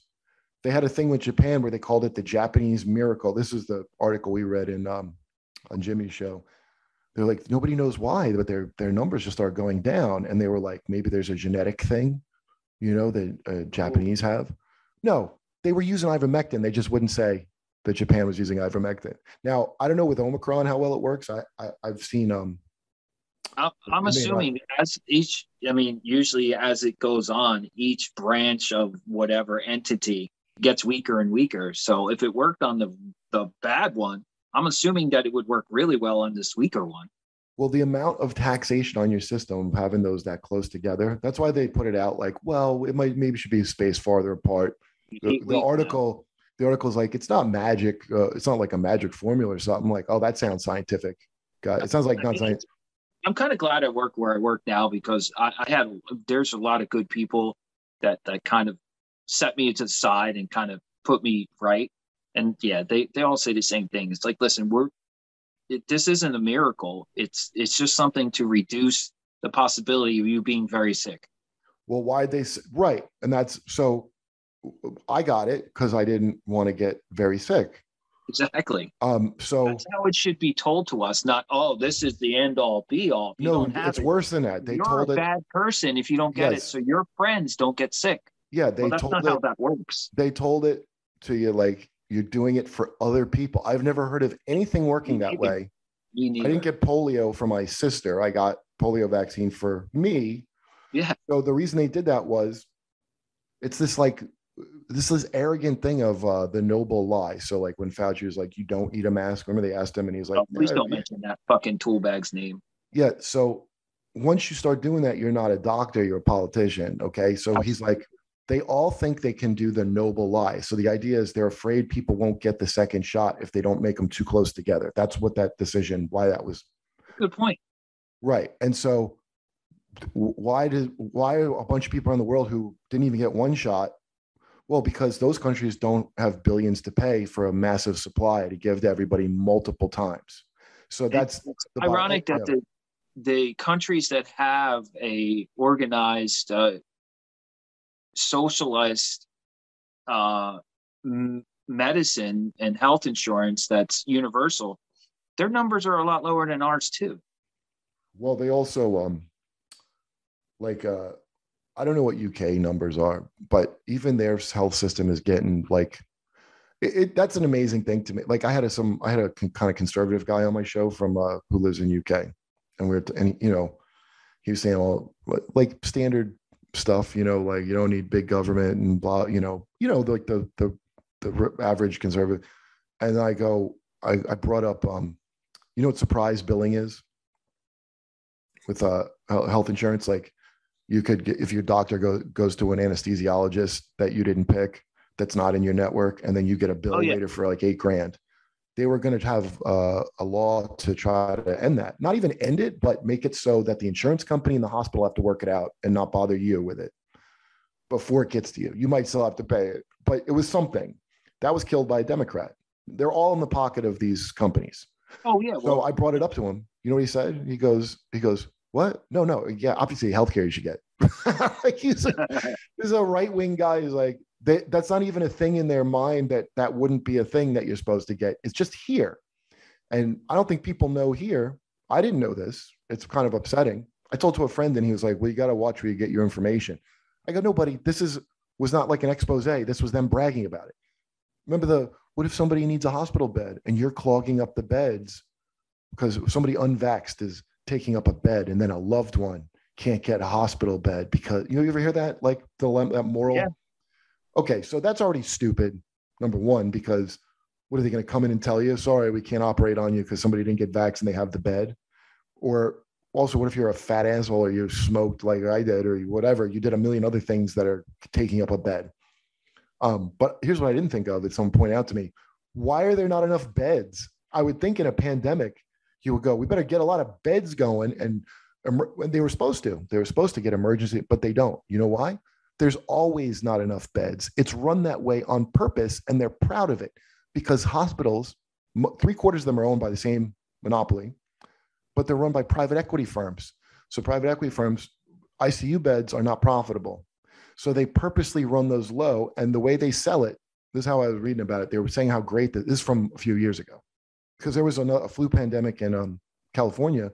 They had to put up tents because there weren't enough beds for this massive flu season that they had in like 2018. They go, no, that way you can focus on preventative care. And they sell it like it's like efficiency and, it's affordable housing, that kind of nonsense. They run it that way on purpose. And everybody here, I don't get into anything with socialism or capital. I don't care about any of those words. They mean nothing to me. They're there to program you. They're there to be like, oh, that's socialism. That's what is this? Oh, that's so like people are programmed to think something doesn't work. Now it's so bad. It's amazing the people that I know that are like, I'm non-binary politically, but I know so many people that are Republican conservatives that are like almost anti-war now, which you never saw that back in the day. Like that's an amazing thing is the stuff is so bad now. It's run so shitty now that even people that their most hardcore things, they're not even, there's like no trust in anything. I think the world has lost the art that there used to be an art form called perspective. Like we've lost the ability to keep a perspective. Like we always go to one side or the other. Yeah, we never take the time to actually say, okay, where are we actually at? That perspective. A bunch of people do, but that's the thing. It hasn't. Most people do have that. Guess who doesn't have it?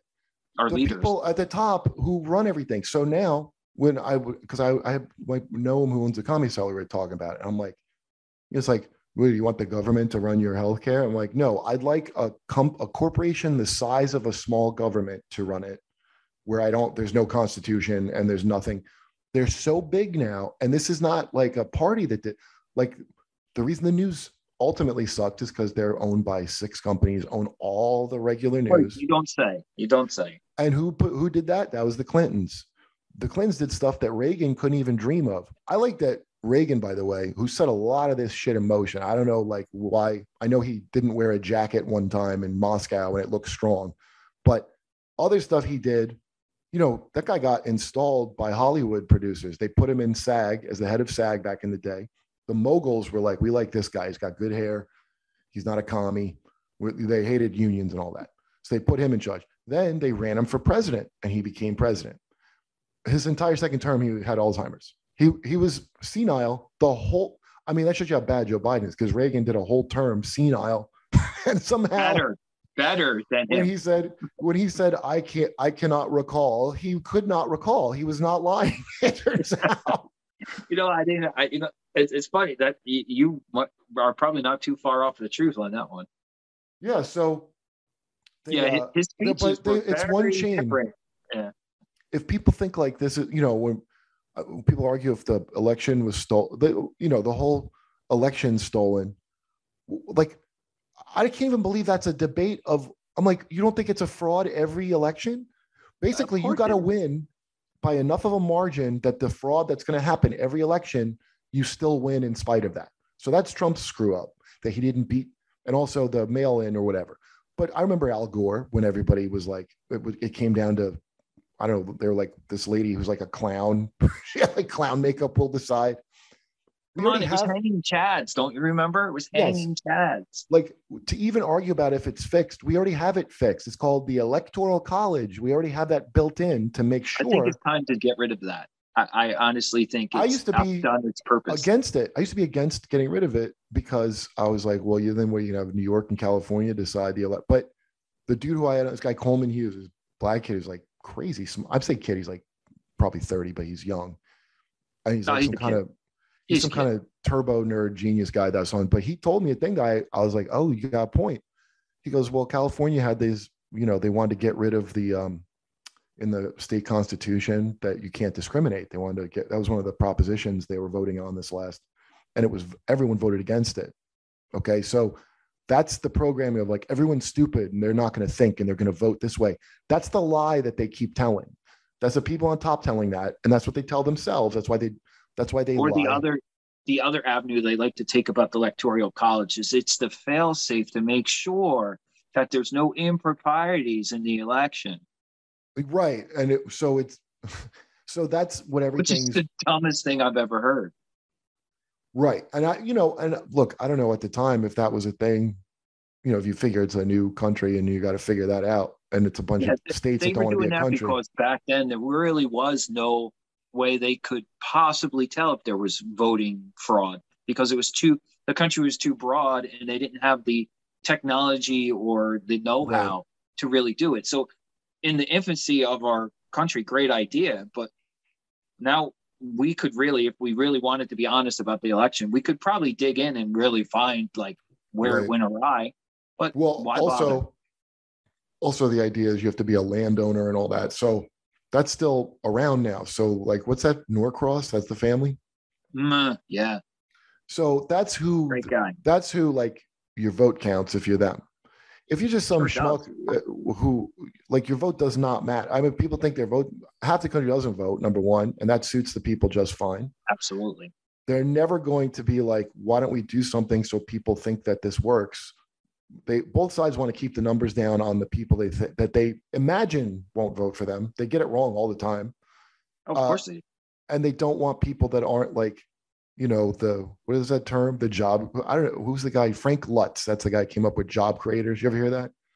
The job creators. That was Mitt Romney's big thing of like, we want to help the job creators, which is such a hilarious, like, incorrect, because the people that run businesses are not what creates jobs is demand. So customers create jobs. Right. The people and run a business. Economy would make more customers. Right. So if you own a business, you're not there to create jobs. That would be a terrible way to run a business. You're there to run as lean as you can. And that's fine with me. I don't care about that. What I don't want is then conferring these extra powers where now you're like, I'm a custodian of the environment and I'm like, no, you're not. Somebody else should be handling that. You just worry about your thing that you do and don't break the goddamn law, and then someone else will handle that. So now all this stuff all comes from the same place as like that. Remember in the Great Reset, that jerk off from the World Economic Forum, that German guy that looks like German Rupert Murdoch, the guy, you will own nothing and like it. That fucking hump. Well, anything Germany says is usually very biased towards industry and usually not really applicable to anybody. No. But Germany. He's not a government guy. The World Economic Forum is at Davos, where all the billionaires go. So that's where like they go to see Greta Thunberg, scold them, probably while they jerk off. I imagine that's what they got her there for, is for her to go, how dare you? And they go, ooh, we're so bad. Ooh. And then most of the people that go there don't even go to those stupid talks. They go party. And that's where they go to make deals and decide how they're going to. So now what we have is, when I was in New York, or in Bush years, that was the neocons. Remember, the neocons were like, we need to go to war. We need to have this whole thing where it's global trade, NAFTA, all that bullshit. Those are the people. If you ever know, I don't know how many like people you met that like make money like that, but they don't consider themselves American. Most of them, they will tell you flat. I had a buddy who explained it to me flat out. He made his money selling domain names like real estate at first. I used to work for him. He had a site called Consumption Junction. I would write stuff for it because I was hard on money, and like it was good. He paid me to do it, and we would hang out. And then his job became shipping jobs out of America to other places. And these were like tech jobs. They weren't like blue collar jobs. And he was like, I don't care. It's a market. You got to go for like the least cost. He goes, basically, I'm like a global citizen. Like, I don't give a shit. That's how they all feel. And that's why you get that thing with the little people. See, now it's not even capitalism now. It's like feudal. It's like the NWO. It's the New World Order. Well, that was the thing Butch said. And that was like, that I think had more to do with like, we're going to keep NATO going forever. but it's the same mindset. How's NATO helping Ukraine right now? Yeah, right. That now. And so that's hilarious. The first time it's tested in 40 years, it's failing epically. Yeah. And they could have just not done that NATO shit and kept their word. And what's funny is Putin's like trolling them using all the America, like, oh, we're sending a peacekeeping force. Like, you're a real prick. what a dick. Saying all of our stuff back at us, son of a bitch. And I want to know how much of our stuff we left in Afghanistan is now being used against the Ukrainians. Wait, you think that Russia took the stuff from Afghanistan to Ukraine? Why not? Because the Taliban has it. Yeah, and you don't think that they might be in cahoots? No, I never bought into really good stuff there. I don't think that they're in cahoots. No, what are you talking about? The thing where they were paying bounties? Remember, they were like, Russia's paying bounties to kill American troops. Yeah. Are they? So you're telling me that the people that already were killing American troops needed the incentive of a bounty? That was shit to keep us in war forever. It's actually, if you watch, Glenn Greenwald's good still. I watch him. And when remember Obama wanted to get the hell out of there? And he got bullied into a surge, actually. They're like, no, you should send a surge. That's the tail that wags the dog, is those people, the Pentagon and these assholes. So Biden, that bothered him that they did that with Obama. And that's why Biden abruptly like, no, everybody. That's the one thing I'm good with that Biden did, is that he hasn't done anything else. At him, but I don't want those idiots to have that much weaponry, because obviously they know how to use it. I mean, honestly, it won't take long. First of all, I consider the Taliban our last hope against intersectional feminism. So I'm happy to let them have it. We also robbed them as we left of all this money because they were having a famine there. So, hey, sell the shit if you can, make some money. I don't care. That's outrageous. To be mad for leaving. And that's the only time. I'm not mad. I just wish we would have done it in a more organized fashion. I promise you there's no way they could have done it. First of all, that was whole media, only time they've ever been mean to Biden. The only time they've ever attacked Biden. Kyle does a great impression that gets like squelched. The only time they attack him was when he ended a war. As far as leaving the right way, that's really focusing and they all did this. They all like focusing on the wrong thing, which is the 20 fucking years that we shouldn't have been there at all. That's the disaster. The leaving is the one bright spot. The better way to do it was going to be, and I'm sure this is why he pulled out, because this is probably a personal thing with him, watching the Obama thing, was they'd find a way to stay there forever. That's what the hell they mean by that. They're going, no, there's a right way to do it. And you're like, no, motherfucker. I don't believe in any. I remember from 20, because I remember I was in New York when the Twin Towers went down, and I was on board. There's one guy, Lee Camp, who's there are a few people were against the war, but I remember, and Lee's on like RT now still, but Lee was against it. And I was like, well, somebody's got to blow up. My attitude was somebody's got to blow up. I didn't think 9/11 was an inside job. I thought that was done by who they said. But the part it's not a conspiracy because they did it openly, was somehow Iraq has something to do with this. That's a very obvious fake thing that I didn't see through. I'm like, yeah, well, they're Muslim or something. I don't know, whatever. Somebody got to blow up so for this, and one's as good as another. I think Dennis Miller had a joke like somebody picks a ticket in the punk lottery and it's Iraq, so good. And so they just rode. So that's the emotion of the time. And it's not that I consider myself super emotional back then, but it is that. They know how to work off your emotions to have you go along with anything. As with anything, when it comes to just follow the money, who made all the money off of that war? Yeah, all the same people that are making the money now. And exactly. So it's more of a, like, it's funny that like, and our founding fathers knew that this was going to happen, so they tried to protect us from ourselves.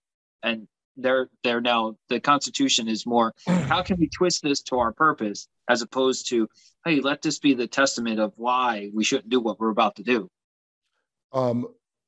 Yeah, no, it's really that, because that thing of being imperial was pretty standard. Like, I always try to think, like, how did I think about it back then? Because I was never like, I was Jehovah's Witness when I was young, so I didn't have any kind of political. But I definitely had a thing of, I guess how I thought is like, America's not the worst of these. We're not worse than like these people, So what? Kind of are. Yes, as it happens, turns out we're one of the worst. Like, I love my country. Don't get me wrong, country, God, family, but and you know what? It's not us. It's the leaders we choose it's bad. Well, I'll get one better. You don't get to choose. They're cast now. Okay. Like, and like Kamala Harris, where the hell did she come from? They flew to Martha's Vineyard. She came from her knees, but that's all another story. From what? She came from what? Nothing. Her knees? Wait, what is that? What's the joke? Well, that's how she got her job. Oh, wow. That is really... Oh, because she was fucking that mayor? Well, I have to say, I don't hold that against her. That's probably... Her banging that old man is one of the kindest, most human things she's probably ever done in her whole life. Probably so. Probably so. That's probably one of her better qualities. But she's not unattractive either. Let's be honest. She's not unattractive. The point is, they take her to Martha's Vineyard. If you're going to be like, where did Obama come from? Where do any of these people come from? I never know. I just know like the story. They were like Bill Gates, that thing I just recently found out. You know how I'd find it out too is talking to commie friends. The actual leftists that are like, not about identity nonsense, and they're about like just the stuff that they're supposed to be, they get censored along with the people that get labeled as right. So the only thing you're allowed to be now is a neoliberal, which is basically a neocon with no Jesus. All they did was rebrand. It's funny. I just read a T-shirt and I put it on my Facebook because I thought it was funny. The definition of racist is anybody that can be liberal in an argument. Yeah, or like fascist or anything else or whatever that. But these things are that's so. The first thing. It's like anything you can talk about how the weather is today, and if it's a liberal and you say something that pisses them off, oh, you're a racist. Well, what the fuck does that have to do with the weather? Do you mean online, or you're talking to people just in real life? General. Just in general. Well, that's what I mean. Like in general, because online definitely. In real life, most of these things never happened to me. In real life, I never meet one. Yeah, like how often in real life, honestly, do you meet anyone that like really gets into that stuff? You'd have to be in a real specific areas like Portland or like even. Oh yeah, I won't go. I won't go to Washington. Washington can fall off the face of the earth. I'd be Washington fine. State or DC? Yes. Washington State. Yes. They're just atrocious. Well, I'll go to these places and you talk to people and they're not into it. It's very small groups of people online, especially with tech. That's the new oil man. That's the new, like, so, and they hire people, especially if like a corporate or environment, if you ever work in it, they want you. It's not like they give you orders in government, like it's like the World Economic Forum guy is giving, okay, now do this mandate. You got picked because you're that type of person anyway that was going to probably do what they want. That's how you advance. So everything's set up for cowards and like greedy, like power hungry idiots. That's what it's set up for. It's really something. Right. And it's sad because like nobody has their own opinions anymore because you can't. Because if you have an opinion that goes against the rule set, you're labeled. Right. Yeah, right. It's not a nobody has them. They do. It's let's make it not worth it. Yeah, like sanctions. Look at Joe Rogan, for instance. All he did is express his own opinion, and look at him. He's like a pariah. He didn't even express it. I mean, the thing he was in trouble for, which was having that guy Dr. Malone on, that was that guy's opinion. He's not even a news show. He's a friend of mine. Exactly. It's a podcast. He's not in competition. Right. If you don't like what is being said, turn him off. Don't ruin a guy's life because he doesn't agree with you. But that's the thing. A regular person that you might know. There's a bunch of people that know. Like I can't. They've never listened to Rogan. They're whatever. No, they're listening to the media. Right. So, and the reason for that is they don't. No one's watching them. So. No. It's really like not people in general. It's like these companies are losing their grip because of the nature of things. And now it's always a scramble to find a way to keep control. So, you mean like Facebook changing its name overnight for no reason? Well, that's because Facebook's like, once Apple made it so you can't take, the whole business was stealing your stuff and selling it, your information.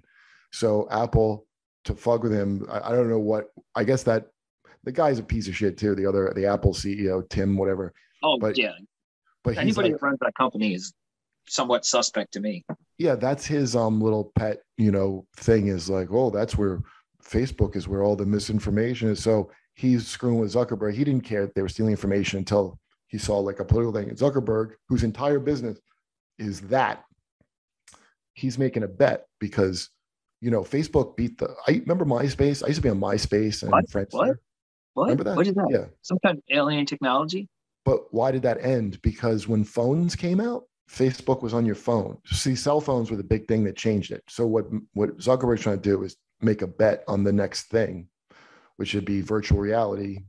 But it's probably not going to be that. It's probably going to be augmented reality, like Pokemon Go something, which makes more sense. Yes. So he's trying to get in. We're not at that level yet. Like to jump that far ahead. There's plenty of things in between that have to happen. Right. So he's trying to stake. But the thing that's funny is then you see all these people buying virtual real estate, Oh, or the ones that they're already setting up laws for virtual rape. Yeah. So we did that story too. What? So that was one of the testers, because also keep in mind, these are like autistic nerds that are working at the company. Let's go, because I was testing VR. You mean like Musk? Did you see it? She like the virtual assault, and she's describing it. It was just a head with floaty hands was coming. Yes. I tried to listen to all of it. I got 2 minutes before I'm like, what the fuck am I watching? And then there's something called teabagging the kids are doing. Now, if you ever played video games, that's been a thing forever. It was just a natural thing people do playing Call of Duty is go teabag each other. They start reporting it like it's this new epidemic. But I think the thing behind that, like my little suspicion, is it makes it more real. Like you don't have a real alternate universe until someone's being sexually assaulted. Then it's a real place. It's not just fake. Look, real crime happens here. Oh yeah, real crime. Like because really the story is shot? Did you feel getting shot? The story is really somebody that's been shot. I'm sure will be pretty pissed off at you if you're reporting that you got shot online. But that's the idea. Was language is violent. The whole idea was to make that real. So that's why things need to be for people. That's why we need to go back to the good old days where we were taught things like sticks and stones may break my bones, but names will never hurt me. I mean, people actually were killed with sticks and stones also at that time. So it really had It was based on truth. They were like, please, you can call me names. Just stop hitting me with sticks. Yeah. You got a point. 3:30 with the flagpole. I mean, come on. It ain't even like good old days. It's just a thing of all these little things are for the little people to quibble about. Though the main thing is like, I don't know good, but because we are kind of in good old days in that it's like the Gilded Age at the end of the 1800s. In that sense, it is like that. It's just that instead of an oil and steel running shit, it's Bezos and Zuckerberg. I think his company is like not doing too well, but it's all these tech people, and that's a big difference, by the way, with China, which I always tell people. Now I don't think this would be a good law to have or something to do here, but emotionally, I'm very into it.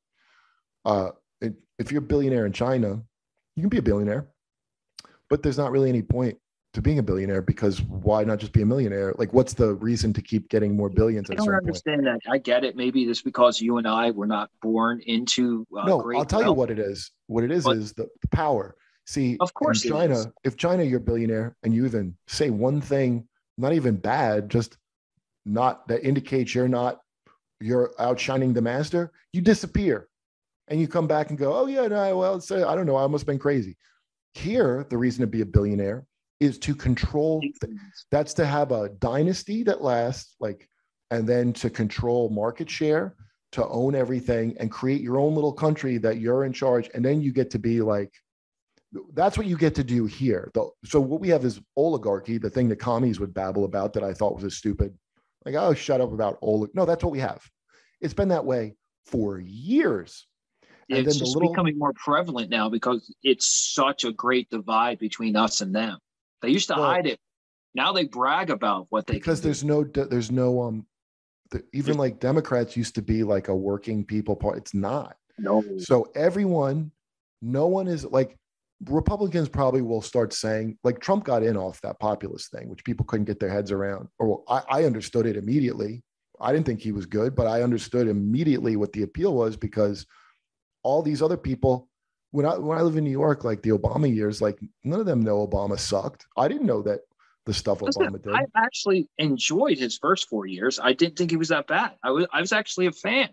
But then he started this whole war on cops, and I'm like, go fuck yourself. Like, Obama? I thought you were going to say the bailouts of, like, when the bailouts happened. The thing that pissed me off about Obama is when he started opening his mouth about how bad cops were and how he's the one that started the war on cops. I don't care what anybody else says. Well, in a lot of places, I mean, depending on where you are, they could be awful. I mean, it's really like luck of the. I've had every experience possible, other than like doing hard time. Like I've had every kind of. I had like the thank God of cops here, just helping me out. I've had the thing where I'm getting. There's always when I was at Jay for some reason in Cherry Hill, cops just didn't like him because he I don't know, he dressed like hip hoppy or something. But we would get pulled over for nonsense, and then, the cop pulls over and found a blunt. Ray, this other comic in Philly, had smoked a blunt and left it in the ashtray, and we didn't know. So a cop pulled us over. Get this: this is when video stores were around. We were returning a video, and because we entered the parking lot, this is what the cop told us: we entered the parking lot through the right way to enter, and that's very unusual because people never go in the right way. So that's why he pulled us over. Then he searched the car and found a blunt, and we're like, oh, that's Ray's blunt. That's not ours. But they took us in. The cop himself was like, I would say almost like a timid dude. He wasn't like there was another one there when we got there that was like a real like hard ass. So my girlfriend had to go get money to get us out. Now she hated cops. She danced in Gloucester Township. I don't know if you know this. The cops there would shake down the dancers. They'd pull them over. You have to bribe them to go on your way. They'd find some bullshit reason and they'd take a cut of your winnings for shaking your ass. So she had a real bug up her ass. That's how people get a bad vibe with God, because something happened to them. It's the same way somebody gets any kind of real bad thing. The people that are like, oh, I hate the police, that are like these upper middle class dipshits. They don't know anything. They should love a cop. They're never going to encounter them in a way other that's positive. They heard about something. But I've been everywhere, man. I know people, like I did a show in Pennsylvania. Even as a cop, before I was a cop, I had a horrible experience with a cop that didn't give a shit. Well, like the real Boston, numbers of all places. Yeah, it's like the real numbers of it is it's less than 1%. That's the actual statistic. But the shooting, 1% of cops tarnish a badge. Well, I mean, that's all it takes. And then it depends on where the precinct is. Like in East New York, True. there's that documentary that's actually really interesting about, I can't remember what the precinct was called, the 6-9 or something. And it's funny, the cops from other precincts were talking about how crazy corrupt it was. And the one guy said like they had taken a fire ladder from the firehouse to steal this guy's stash. And he goes, they were berserk. He called them berserk. That's like really strong. And it's like you get in a thing where it's like gangsters, you know, I mean, the government's gangsters, every power thing. It's the old Roman adage that power corrupts, absolute power corrupts absolutely. Yeah. And so now a lot of places have consolidated power. It's not even like just like, that's the thing. It's not just cop, it's everything. Everything has this consolidated power. And then after the pandemic, you know, the CARES Act, which I didn't know it was this, but it was the largest upward transfer of wealth in history. You don't say. But the way that was put was like, I don't know if we can send people these checks. I mean, we got to test them out, and we can't just keep giving people money. They gave people this much. This is the money that they gave to people. The money they gave to every other major company was astronomical. You didn't see that reported. You saw arguments about the piddly checks that they sent. So what's interesting to me now is the big fight to me is not left or right at all. Like that's the puppet show for suckers. It's populism versus elitism. Even the word populism was invented as an insult by the media back in the 1800s. And when we started hearing like white supremacy as like a good thing back then, that was because black and white farmers were getting together. That's, you know, like Fred Hampton, the guy that got basically murdered by cops, by the FBI. He was reaching out to the white extremists and say, you're allowed. There's when you got to go. Once you're saying we could all get along. Yeah, isn't it amazing? Patrice used to have that joke about it. Like Malcolm X was fine as long as he was like, I hate white people. As soon as he comes back with the we can get along shit, you got to go. MLK's got to go. King. Yeah, so very few people want to be the guy or lady to be the one saying that, because because if we come together, we'll realize that we were only separated so they could steal more from us, because we're too busy fighting each other. It's like a prison. Like that's how you do in prison. You separate into racial gangs against their will, where you have to be in a race gang to survive, and you separate, and the trans have their own spot, hopefully, unless it's crazy with and everybody has their own little thing. And then, the basketball courts, that's ours. And the weight benches, the Puerto Ricans, or, you know, you got to do that stupid shit. They're doing that with everything. They're doing that with like stupid, like Star Wars movies and shit. Like, look, that's for the whatever. And that's to keep everybody fighting. That's why identity became a thing. Well, that's critical race theory. It's the stupidest thing I ever heard of. Did you read it ever? Have you ever read it? More. It separates us more. But have you ever, because 12 years ago, I got into this with somebody, because it used to be on the Wikipedia. It told you everything about it, but they've changed it. The Wikipedia has been changed ever since. So basically Republicans just discovered this now. And so I watch people fight about it. It's amazing. Like friends of mine that are like liberal, whatever, as soon as you say that, they're going to go, oh, it's not, it's just a legal thing. And they have no idea what's in it. They didn't read it. The people saying critical race, they generally didn't. Who would fucking read it? I'm the only one who's like a big enough, like, because I was dealing with people going, you need to educate yourself, because I was having this crazy nonsense said to me online all the time. So I go, what are you talking? So I go, okay, I'll read it. And then you read it and you realize it's some black nationalist thing, legal framework about basically the gist of his segregation was good. It's everything. It's just racist stuff, but it's that the CRT thing is the legal part of it. It's about how the law is. So that's when that's what they're gonna. If you just mention CRT to somebody, they're gonna blank and go, well, no, it's just not, because it is a legal thing. However, it's the foundation for a lot of other nonsense. And then the trick is, they're on to what this thing was, and now we got to obfuscate it with, you know, oh, you're just an idiot. It's not. It's just acknowledging history. Like I remember learning all the history. It's not acknowledging it. It's stressing certain points to get a negative reaction. Corporate DEI training. I think it's called DEI, but and this all ties into ESG ratings. So remember the Occupy Wall Street protests. So now I remember, like, I don't want to see bongo drums and all that dumb shit, but I was totally into it because they were torturing Wall Street dipshit. I'm like, good. I hope these whatever kids are upsetting them so much that they jump out of their fucking windows like it's Black, whatever it was, Black Monday. I hope that they get Wall Street. That's coming now. Yeah, well, they're going to have to lose some money. So, but it didn't get anything done. And that's where, after that, you'll notice the real insane PC shit started coming out of. And that's by design. See, it's not that they don't care what you think, right? It's not like people on top don't care what you think. They care very much what you think. They're not going to let you know they care. But everything's been done to make sure that a thing like Occupy Wall Street never happens again. So within interrupted the status quo, we can't have that. So all the riots and when the politicians are like, oh yeah, defund the police, and I'm sure heads of departments, like high up people in police, like, here's your handy pallet of protest bricks, everyone, because it's perfect. You go, well, good, have no police, let them burn shit down, and then guess what we're going to get? A lot more funding. The Capitol riots. Guess what we have? A brand new police force. A secret police force. So gradually, they're going to replace the public police, which is for the poor people, with private police. So there's going to be coming, and that's a very scary and very quick slope down, because once the politicians control the police instead of influence the police like they do now, then what do you have? You have literally a Stalin-esque like country. They want to replace that with secret police. That's the gradual thing, is to have secret police that you don't even know it, so you don't have these public problems. Well, they kind of have it now. They've politicized the FBI to the point where it's no longer what it's supposed to be. Well, the FBI was always like, I mean, not the individual. I'm sure the individual people, it's like agents. There's a bunch of people doing their job, but they're people that take orders. The people at the top of it are always. It's like, it's not some guy that did investigations, some fucking lawyer that got elected because he's a kiss ass.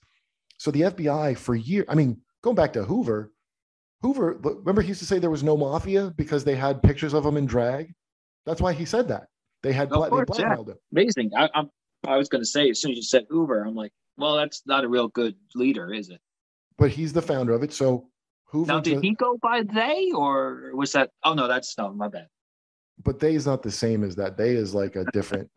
See, that's some things. So everybody, there's all these people that are queer. That's the dumbest thing. I don't care what you. But do you ever talk to old gays that are not dating a young Twinkie that they want to impress? Just the whole thing. How can you be more than one person? They. What the fuck are you talking about? You're one person. Well, because it's a way to. It's like, so when I was in high school, you would be into like punk or hardcore. So and you would gain a contest of like how core you are, right? Like yeah. So now it's just how queer you are. Like, I'm hard queer. But like, you're still only one person to go and around. They're not even wait, dude. They're not even. How the gay. hell are you a they? They means more than one. You dumbasses. I know, but that's just like the semantics of it. The idea is it's an identity, and so you can be queer and not be gay at all. There's all these people that are like, oh yeah, in fact, you notice the whatever actors, you are, great, terrific, but just make sure you use the right pronoun. You're one person. But whatever you want to call yourself.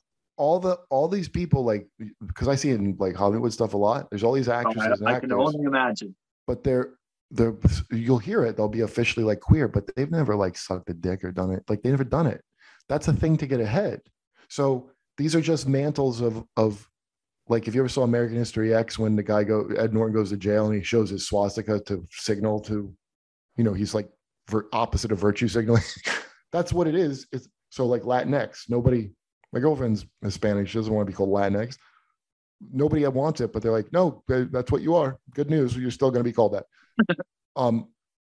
If you're a writer or something trying to get into a Hollywood thing now, and you go, oh yes, you put Latinx on, and you're indicating, these are little indicators to say, I'm on board with the new. So all you that's just you being a boomer, you saying, what are you like, look at your grandpa caught up in word meanings. No, that's the only one I'm against is this they shit. Anything else? Even if you focus on it, the whole idea is to weed you out of society for even focusing on it. You understand? The whole idea is I want to signal that I'm with the new thing, and the new thing is controlled by corporate, like kind of elites, and that's how you indicate you're the right sort of person for advancement in society. So you going against they, just so you know, you've basically boxed yourself. I just singled myself out. Oh, well, then I'm going to go by they from now on. I don't know what you want out of life, but you're not going to get it with that attitude you have, Ernest. Shit. I'll tell you that. God damn it. Oh, Ernest, I got to wrap it up. Are you coming to the show tonight? I am, sir. Oh, nice. All right, cool. I'm at well, I don't know when this is going to air, but I'm at Uncle Vinny's in Point Pleasant. You don't have nothing to plug, right? You're a retired cop. I would probably keep that under your hat. Nothing to plug. Not yet. No. I'm going to write a book about de-escalation, though. Yeah, well, I think it's a good. I always wonder why that was a thing, because it seemed like wouldn't naturally, so you just surprise someone, start yelling, it would cause problems. You got to remember something about cops. We are awfully slow learners. That's why I don't. I mean, other than when I can tell, you can tell when someone's just using their little power trip on you anywhere. But again, this is the low end blue collar labor of policing is the cops. At the high end, there's no accountability of any kind. Like nobody. I just told you. How can a police department lose $4 million and nobody gets fired? I don't know. You saw Training Day. I mean, it's up to the $4 million. That's a lot of money to just go, oops, sorry. Oh, well. It's, it is to me, but in the scheme of things, it's like nothing. That's the sad thing is. Right. And that's what's sad. No one's going to care about a measly $4 million at that level. Like if you took it, it'd be a big deal. But $4 million, it's like when Biden was give the safe crack pipe kit that made the news, and they're like but that's even that program is nothing. $30 million for crack pipes for everybody. Well, not just crack pipes, but I didn't know crack pipes, by the way, were such a. I didn't know they were that expensive. I didn't know that.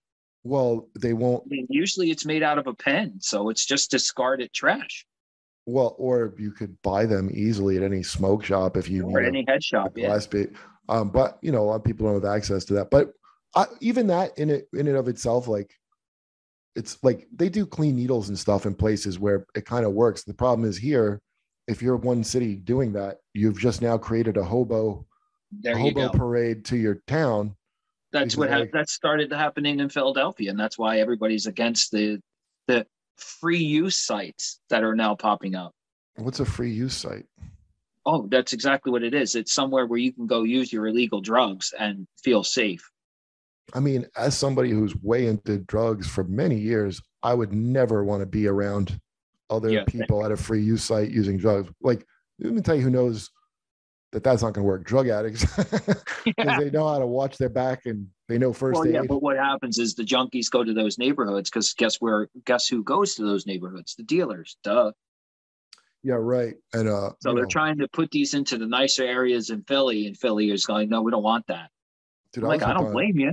I don't blame you. Oxycontin for like 4 or 5 years. Okay. And so when I stopped, it was like I was going to have to switch to heroin because it was better for my liver, cheaper and better for you than fucking Oxycontin. Isn't that crazy? Well, no, I did a lot. It's believable because I actually was that cop that, like, especially in Camden, because it's time. There's just so many. I would actually ask, like, hey, where did this start for you? Like, I actually legitimately wanted to know because, like, where did it mostly start? A lot of them said it was just like you. It started as I got hurt, and one thing led to another, and now I'm in the heroin. Well, I didn't get hurt. I got initially Percocet. I didn't get something strong like Oxycontin. It's just that Oxycontin was available, and it was like, I probably will never touch I wouldn't even touch like a Vicodin. None of that stuff. I'll just take IV. I didn't really think about it when I did it, but if I need surgery or something down the line, my tolerance for that stuff is probably very high even now. Yeah, it does take a while to reset. And so if I do get hurt, I'm going to just have to muscle it out and not take that stuff because I'm afraid of it. Like, and I literally don't want it. Like I remember it very vividly. It was very expensive and very like, it stops working how it should. I don't know how they sold it that it's not addictive, because like any idiot could tell you that an opiate's addictive. Like, of course, because anything that you get a rise from or makes you feel or forward, like some type of good feeling. That's addicting. But it's addictive in a way, dude. Yeah. This is like cocaine is not, you ain't going to have withdrawals from, I mean, maybe, I don't know. I done it all. You don't have withdrawals from that. Opiates, you're going to wish you were dead. Xanax, the benzos, like that'll kill you. You could die from the withdrawals. Opiate, you wish you were dead. It ain't Listen, I see it in the emergency room all the time. Like alcohol. Now on the other side, DTs are horrible. That's worse. Alcohol, you could die. That's what my doctor was telling me. So alcohol, you could die from withdrawal, and benzos. Now I'm getting to see the other side working in a hospital and an ER. I get to see, like after I drop people off as a cop, I would go back out. But now I'm seeing the other side. And it's much darker, much darker. Yeah, it's wild, man. And so if you think about how crazy that is, that, you know, I never used to believe in any kind of like, who's the guy that he died and he was reporting that CIA had brought, they always said CIA put crack in the community. And some comedian had a joke, this black comic, about like, well, it doesn't mean you have to do it because they put it there. But that's like one of my favorite movies is Boys in the Hood. And it was when Trey and his father were talking and they're going through, you know, Compton, and there's a liquor store on every corner. And Trey's father saying, do you think that was done by mistake? You know, that's systematically that way to keep us drunk and like addicted to drinking.